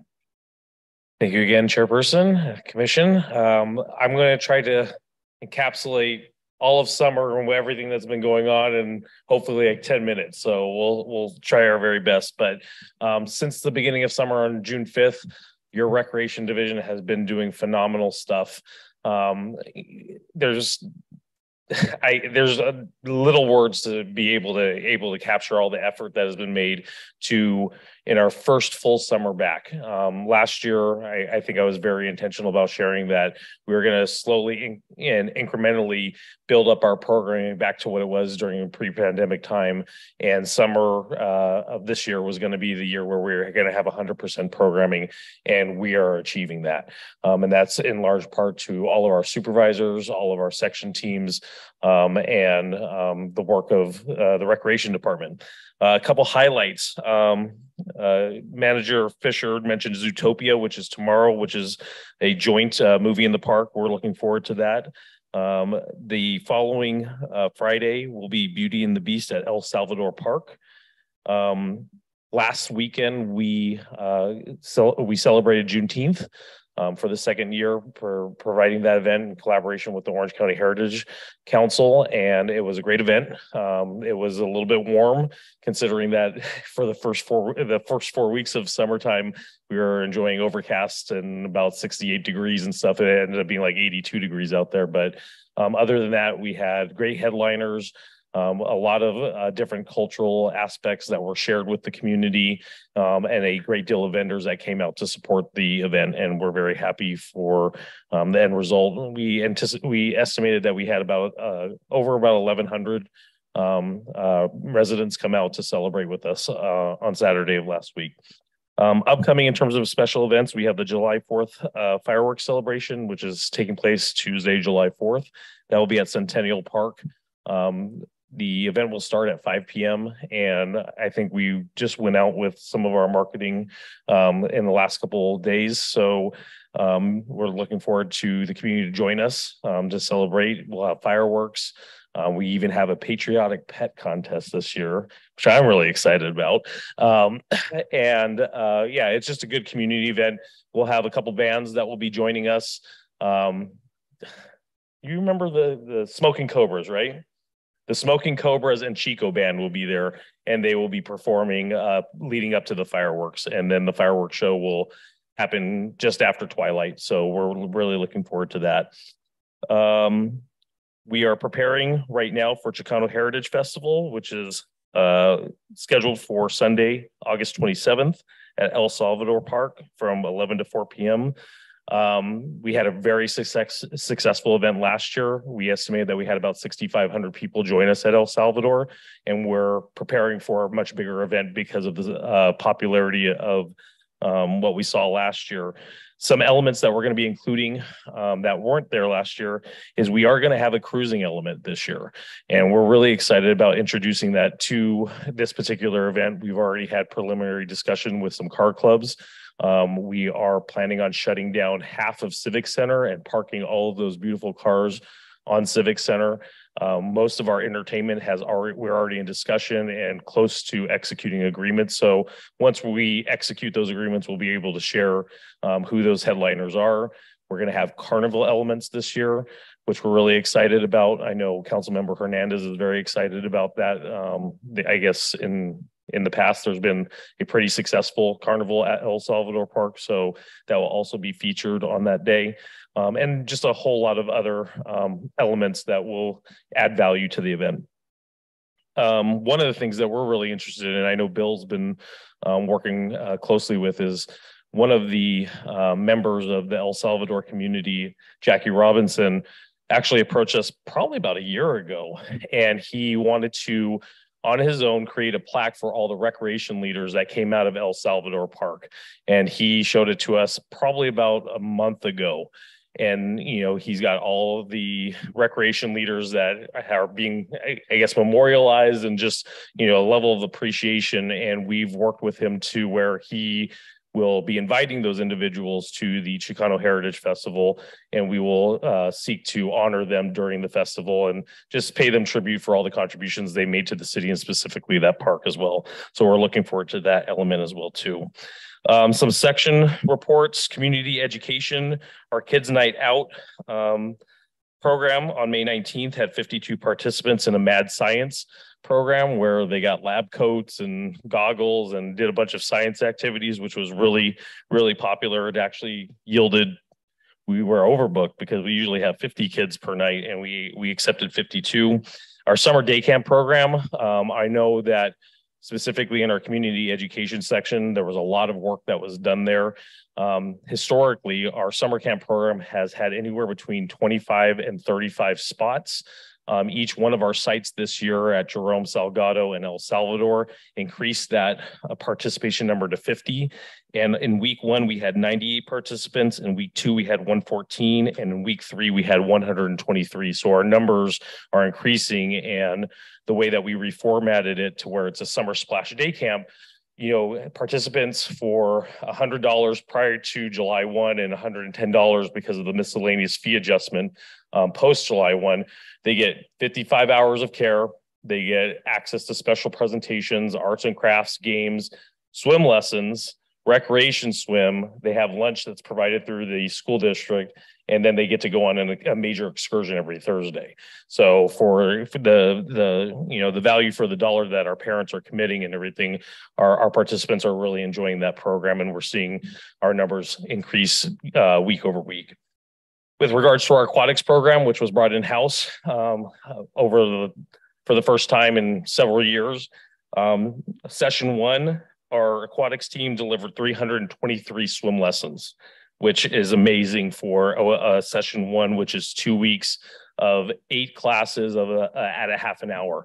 So they work with, again, the Splash Camp to provide those lessons. And then in addition, our community came out and signed up for individual swim lessons as well too.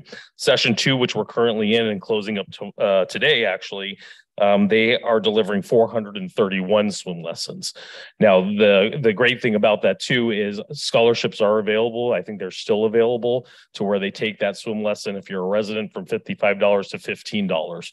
So we're really looking forward to it getting a little bit warmer, people being excited to be into the pool and really taking advantage of that opportunity to get that $15 learn to swim lesson, which will really enhance our community's ability to be water safe, which is the main goal of our aquatic section.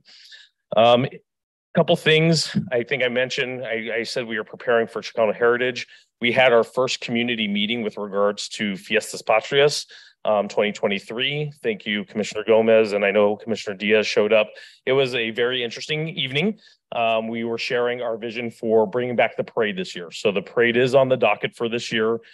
We shared our ideas on how to make the parade more inclusive, to really open it up to obviously those that have been part of the parade in the past, but also new groups so that they can share in the cultural celebration of our 2-day major event that takes place on Flower Street and will take place on Flower Street again this year.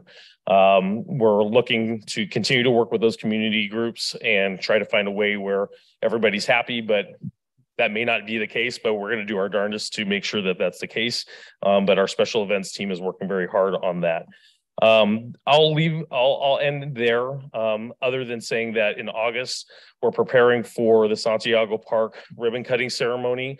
I think that's been mentioned a couple of times. So we're just waiting for when the contractor hands the park back over to us so that we can start planning and send out invitations to you all so that you guys can be in attendance. In addition, in August, we're anticipating that the Ed Carruthers Park will also have its ribbon cutting ceremony. And like Susie said, Memorial Pole is going to be decommissioned after 63 years. So we're going to be putting together a Thanks for the Memories memorial kind of celebration as we close down that facility and look to the new installment of a new aqua facility down the road as well too. So those are things to be aware of, put on your calendars, but we'll provide more specific dates once we get to that time and we get all that information that we need before we can kind of make that announcement. With that, I'll end my presentation and be happy to answer any questions that you may have. Thank you so much, Manager Pagano. Any questions or comments from the commission? I do. First, you talked about the Chicano Heritage Festival and included everything that you guys are going to do, which sounds amazing. Is there going to be a spot for resources for the community, or is it just? Yeah, so yeah, we in all of our citywide special events, we include vendors. So if you have somebody that you would like to see maybe attend or, and I know Commissioner Wu often puts Artesia Pilar Neighborhood Association in that space. We would just ask that you funnel them through our special events office and I can get you that information afterwards. And we absolutely, not a problem. Thank you. And then that was one. And then number two, the meeting that I attended with the Fiestas Patrias, so you guys could get some context, it was very heated. People were very territorial. And I don't know if they're all residents because they were mentioning LA a lot, but they were very territorial, didn't want any new people participating in the parades. I wasn't going to be there and argue, but I agree with us being more transparent, being fair to everybody, even the new incomer. I know I overheard also discussions, them not liking that it's not only Mexican independence, we're not only celebrating Mexican, but all Latino heritage. And I heard some like, no, what is September 16th is Mexican independence. Why are we celebrating others? And so to me, I felt the staff, I really gave kudos to you guys there, but I want to acknowledge you guys publicly because they did so well handling the crowd. It was very heated. Like they were really under pressure and they were just poised and they were polite and they were respectful and they were listening to, I'm not going to say residents because I feel some of them weren't even residents, but the people that attended, and so I just want to give them a huge shout out and say that I agree with what the steps the cities are taking in regards to being inclusive and making sure that, everybody that can participate and not one thing is dominated or have territory over. And I I think we all love Santa Ana so much that it happens in neighborhood association. It happens everywhere that it's mine and I don't want to let anybody else. So I think that having a process in place is super important. So I just want to give you guys kudos for that. Thank you. And then my third thing was the youth excursions. I know I've mentioned it before. I've noticed that it's always at number one, El Salvador Park, which is away. I think it should really be accessible to all youth, not just whoever lives near El Salvador Parks, maybe taking turns having the pickup be different locations. And number two, and I know I talked with Commissioner Diaz about this too, was some of the events post like there's an opening and as soon as you go, it's full. So I'm wondering where are this full coming from? Is it the same kids going? Because I think also, can we save some for everybody else in Santa Ana, all the other youth in Santa Ana that also want to participate that might not be connected to one of your centers? Sure. Yeah. Great questions. And I just so that you know, our teen excursion program is under review. We've had some staffing changes as of late. So on Monday, the teen excursion program staff is going to be meeting with me, and we're going to be discussing all the things that you have brought up in previous commission meetings and everything, specifically multiple sites, increasing the participation from where we're at right now, which is 50, to doubling that to 100 to see if that can alleviate some of the, it just opened and now it's closed type thing. We want to make sure that we're optimizing the amount of participants that are able to attend each one of the excursions. And the way to do that also is to incentivize it. So, we have been for the last couple months putting in an educational, experiential excursion at the front of the month and then doing a fun one at the second one of the month. So we've gone to UCI, we've gone to the fire station, we've gone to the Santa Ana Zoo and brought our kids there. And as you can imagine, those are a little bit less well attended and everything. But I think what we want to try to do is for those that do attend that, hey, now you have priority, right? And good grades, you have priority. Volunteerism, you have priority. So I think by doing that, there's a little bit more skin in the game for the kids at that point, and then we're maybe able to mitigate some of those concerns that you have. So we are going to be talking about that in depth on Monday, and hopefully we'll have a report back as far as what we came on. And for me, the important part is because the program has become so popular, is to plan out a year in advance. So let's identify right now what those excursions are going all the way till summer of 2024. Let's get it out there and let's really try to focus on those experiential opportunities. And I'm really anxious to get with the team and kind of hear what their ideas are for the next iteration of our teen excursion program. You're welcome. Any other questions or comments? For special events, you said that it's a special events department that's handling if any organization or group wants to table at an event. But is there a way that that can be made public? Because I have had different people asking me where can they find this information, because it's not, I couldn't find it on the city website. Okay. So if we can make that public, and also if we could rotate so that we're not always seeing the same organizations at every event, because there's so many different groups in the city that it would be nice to see a variety of them, not just always the same ones at the events. Sure. Also, if we could also look at the carnival, also having it at Fiestas Patrias. I heard that we are exploring having it at the Chicano Heritage Festival, but I always remember having carnival at a lot of different city events, and that's something that always attracts families and the little ones as well. Sure. That's it. Yeah, and we'll work on getting that information out via the special events page on our website. With the carnival for Fiestas Patrias, that's built in for this year. We're exploring a new vendor than what we had last year, so we're hoping that we are able to get a lot of different elements that may be a little bit different than what we experienced last year. So thank you for those comments. Manager Pagano, I think for the teen excursions, yeah, maybe if it's like 3,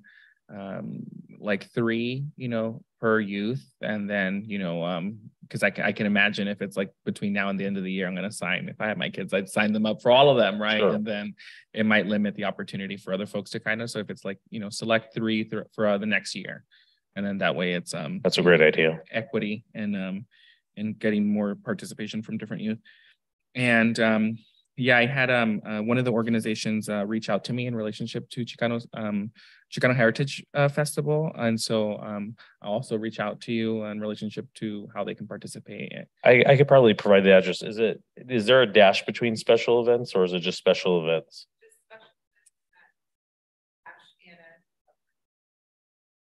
And so for those vendors or interested parties, they would just email their interest in participating in any of our events, and our special events team will provide an application for them so that we understand, kind of what they're willing to bring. And, and a lot of times what our special events team looks for, and this might, kind of build off of what Commissioner Zacarias Torres was saying, is we're trying to find appropriate events. Right. So it doesn't make sense for us to have 3 lawyers at a movie in the park event, but we will want to try to spread it out and make sure that there is that equity. And we are also not having, maybe I like lawyers, but if they, if they were competitive and stuff, that may, be an element that we wouldn't want to really introduce to that event. So, but yeah, that would be the place where you would encourage all those interested parties to send an initial email, and our special events team will contact them. Is it? What was that? Oh yeah, and they can become a partner. You're talking about the lawyers though, right? All nonprofits. Is there a cost associated to being at a special event? No. I mean, it depends on the event. Like our premium events, like Chicano Fiestas, and what iteration the Winter Village takes place this following year, those have been identified as our premium events. So there may be a vendor charge to be there, but like at our community events, movies in the park, concerts in the park, I think we would be hard pressed to charge $50, especially if you're self-contained and coming into the park space and everything. But we can get that information and share that with you. So I'm just not guessing off the top of my head. You mentioned the Chicano Heritage Festival is a premier event, or okay. Yeah, our 3 premier events, just based on response from the community, is Chicano. I guess you could probably throw in 4th of July there based on numbers, but Chicano Fiestas and our Winter Village. We will be incorporating a Tet Festival this year. So we're in the midst of we're going to be starting our conversations with our community-based organizations for not only the Mid-Autumn Festival, which will be year 2, but a Tet celebration in February of 2024. Great, thank you so much. And the other question that I had, where at today, the mayor announced that we're receiving $6.6 million from the California Department of Social Services, which is great. I always love money from the state. And can you elaborate a little bit more on what do we have kind of earmarked for that? Absolutely. So a huge shout out to our management analyst, Cindy San Janito. Her and I have been in conversations with the state probably now for about 6 or 7 months, but a large bulk of the work was done by her in terms of the application and everything. We applied for a contract. I think the mayor today said it was a grant. It's not a grant, it's a contract. So the great thing about a contract is that we have the ability to earn $6.69 million annually as long as this area is funded by the state government. So this could be a multi-year opportunity to earn $6.69 million every single year for the city of Santa Ana. A couple of highlights is that we've searched their database. We're the first city to ever achieve this contract with the state. So that's really exciting. The second part is that the minimum amount of participants that we would have to serve to achieve that 6.69 is 515 kids. Crazy, right? But that doesn't limit us from expanding our programs beyond that. We just get paid for the 515 that will basically achieve low or free school-age programming at any one of our recreation sites. In addition, we're partnering with PAL at Roosevelt, Walker, and Santa Anita because those are PRCSA sites. The programs that are within we can fund those programs that come out of those specific sites. So we're really excited about the opportunity of that, because knowing PAL and working with PAL on incorporating them into our recreation and community centers, they have a budget of like $30,000 a year, which is insane for the amount of impact that they have within the community and everything. So for us to be able to have this amount of money to not only provide great programming for, you know, our community at a wonderful, low, free price, but to have that element in there too and be able to support that program is really exciting as well. So we've received 2 award letters, signifying that yes, $6.69 million is our amount that we would be receiving on this contract. With that, we get a 25% seed money. So once we sign and execute our contract, we have about $1.6 million that we'll have access to. And that will be, for us, we're prioritizing vans, transportation, and the ability to be able to pull kids from the schools. And again, I think the initial reaction is like, hey, the schools already have Engage 360, right? Well, there's waiting lists at a lot of the schools for Engage 360. So we see this as an opportunity to alleviate some of the pressure that the school district has with those wait lists. We can kind of be that catch-all for those kids that maybe signed up too late, or the program's impacted and they only have a few spots. We're thinking that we'll be able to achieve what our department's mission is to serve every kid, right? And what our city's mission should be is to serve every resident, right? And so we're really excited about that. We haven't executed the contract because we're still waiting on our technical assistance phone call from the state. So once we do that, we'll have a little bit more details as far as what our parameters are in terms of spending that money. But like I said, we're prioritizing transportation. We've identified some community-based partners that we're already working with in terms of infusing in dramatic arts, enrichment, and athletics into our programs as they exist right now. And the great thing about it is all of the sections that we have, from community engagements to aquatics to athletics to health and wellness, community education, all of these sections will support our youth services section, which will be created as a result of receiving this contract.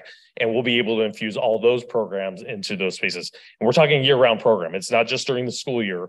Our day camps next year, even though they have $100 and $110 price tag this year, we'll have to see how much we can reduce that so that there's more access to those programs. Because, you know, with our community, we recognize that even at the price point of $110, that could still be cost prohibitive for some of our families to participate in stuff. So yeah, Mayor announced it. We're thrilled that we're going to be able to participate in this and looking forward to impacting the community positively. This is great. I think it's a large percentage of the potential budget, right? Like or stream.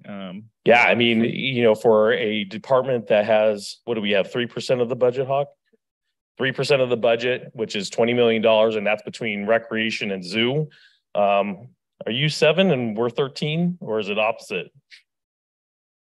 You're 3? Okay, so I just doubled your budget. No, but to be able to bring this in through, again, it was an intense process. The application was very daunting, but to be able to bring this in and again, it's not a grant. So again, I think our message to the council would be is like, hey, we need to hold up our end of the bargain to earn this money. It's not a given that we're going to be receiving this year over year.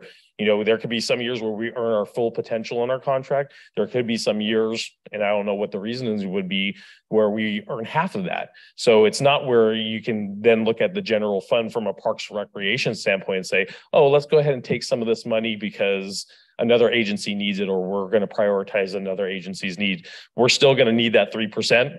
But we're also going to be very wise and good stewards of the 6.69 that is going to be coming in via this contract.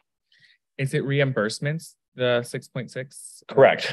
Okay. So essentially, the way that the pay structure works is the first quarter, you get a larger bulk of whatever the reimbursement is. And it's based on the amount of participants, those 515 that we work with in that first quarter, right? So there will be a little bit of a lag. That's why I think we're afforded the 25% of non-contract based money. So the 1.6 that we're going to be receiving once we sign the contract, We don't have to justify it through, oh, well, we have 4 or 5 program sites open. That's just get your program started.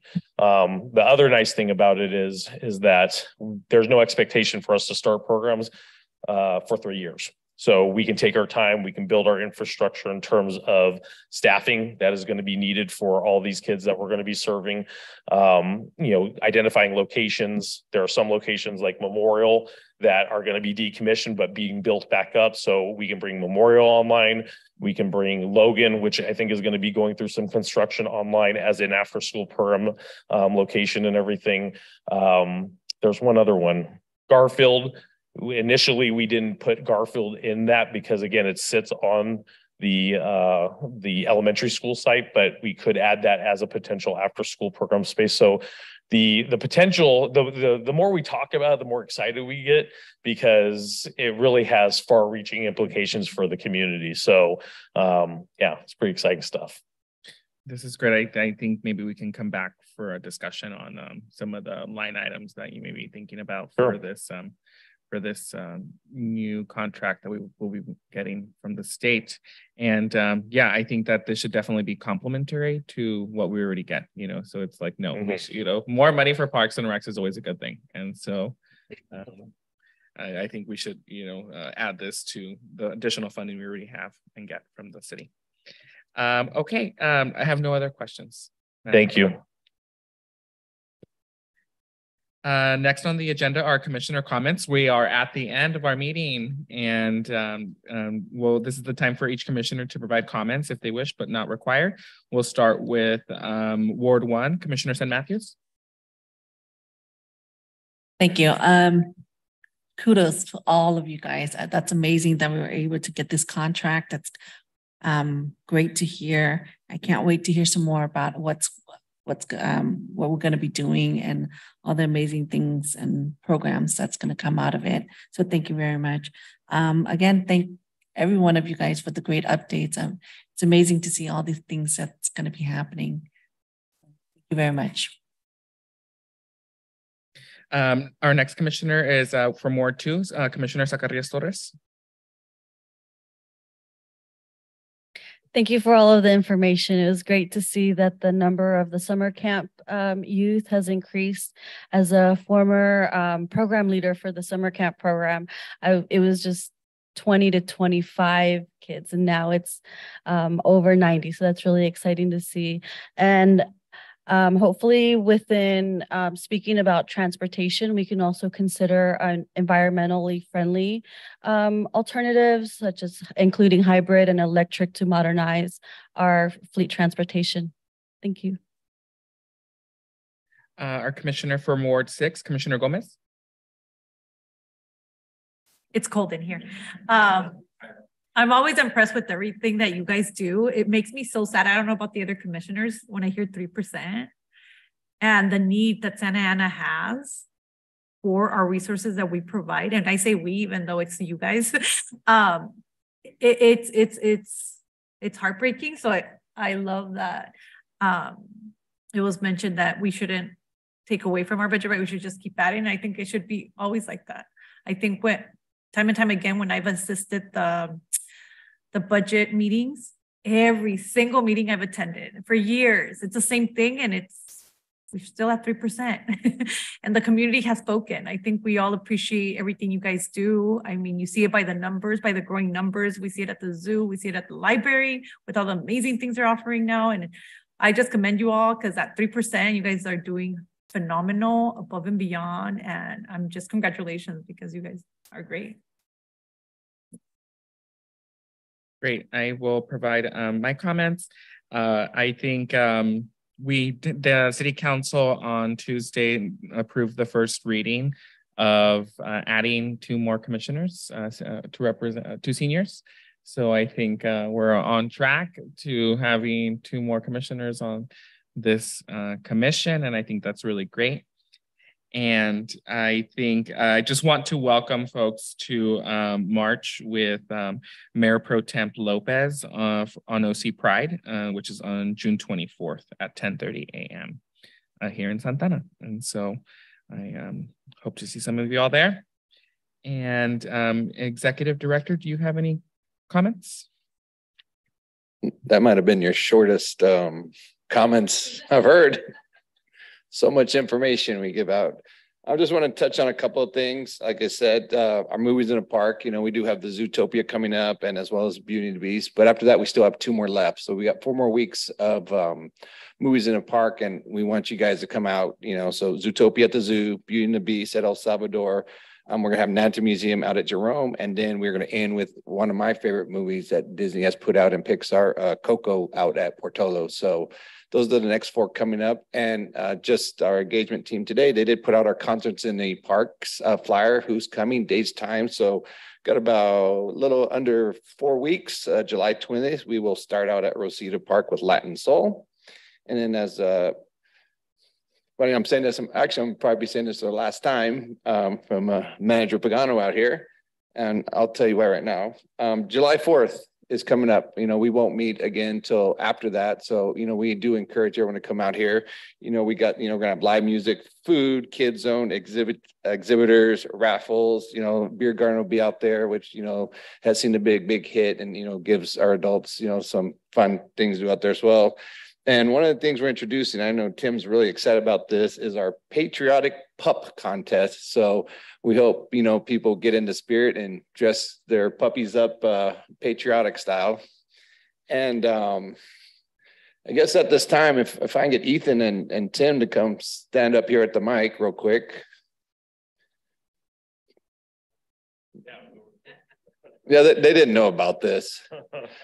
So these 2 right here are my right hand people, my right and left hand people. And through what we're doing in Parks and Recreation, you know, we've been doing a lot of restructuring. We've been doing a lot of rehiring, you know, and these 2 have my full confidence to, you know, run this department if they can.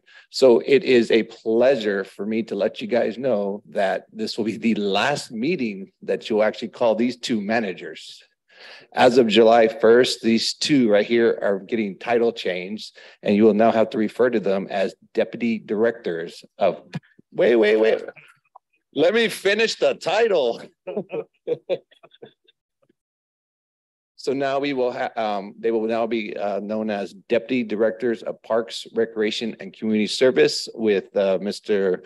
Pagano overseeing the Parks and Recreation side, as well as, and then Ethan will of course be overseeing the zoo side. We want to take that 22 years of hard grit and grime and everything he's done for that. So I wanted to recognize these 2. And then of course the ones behind them, you know, Susie, I can just go over and over and time after time again, how much drive, how much passion, how much love she shows for what she does. And she hit it right on the nail. So, I mean, we had a little, when she said, you know, your vacation's tonight, because we don't want to lose that time. But it's well-deserved. We love everything she does. And again, Corey bringing her on and a team that she has created and the energy and the passion. And, you know, it's just, these are just the little changes I keep telling you guys about. But like I said, with these 2 right here, I'm very proud that we're able to do that. And it's well-deserving. And I mean, I can go on and on, you know, again, looking across the table, you know, Bill and Hiram, just, you know, if you guys saw at our commission meeting, you know, we had our Parks and Recreation Month, and, you know, with NRPA, it's, you know, where community grows. And then with the California, you know, Parks Make Life Better. And what you guys saw up there was just a small sample of what the team is. I mean, maybe, what is that, 2% of our team, if you were to include everything? And they all showed up because they wanted to be there. I didn't have to beg them. I didn't have to order them. You know, they showed up because everyone that was up there, everyone that's part of the team takes pride in what they do. They show passion, they show love. And I think you guys are starting to see that with everything we're doing. And again, like with you guys, you know, we want to have all 7 of you here and, you know, continue to meet and get your ideas and for you guys to be advocates for us. So just wanted to bring these 2 up here and say this is the last time you'll see them as managers up here. So, and other than that, yeah, well-deserved. And like I said, other than that, you know, happy 4th of July. You know, we hope we see you all out at the park. It's going to be fun. The fireworks show is always amazing. And, you know, they'll even be able to see our new security lights, our new lighting out there I mean, there's just so much going on and it's unbelievable. So again, thank you guys. And those are my comments. boys and girls.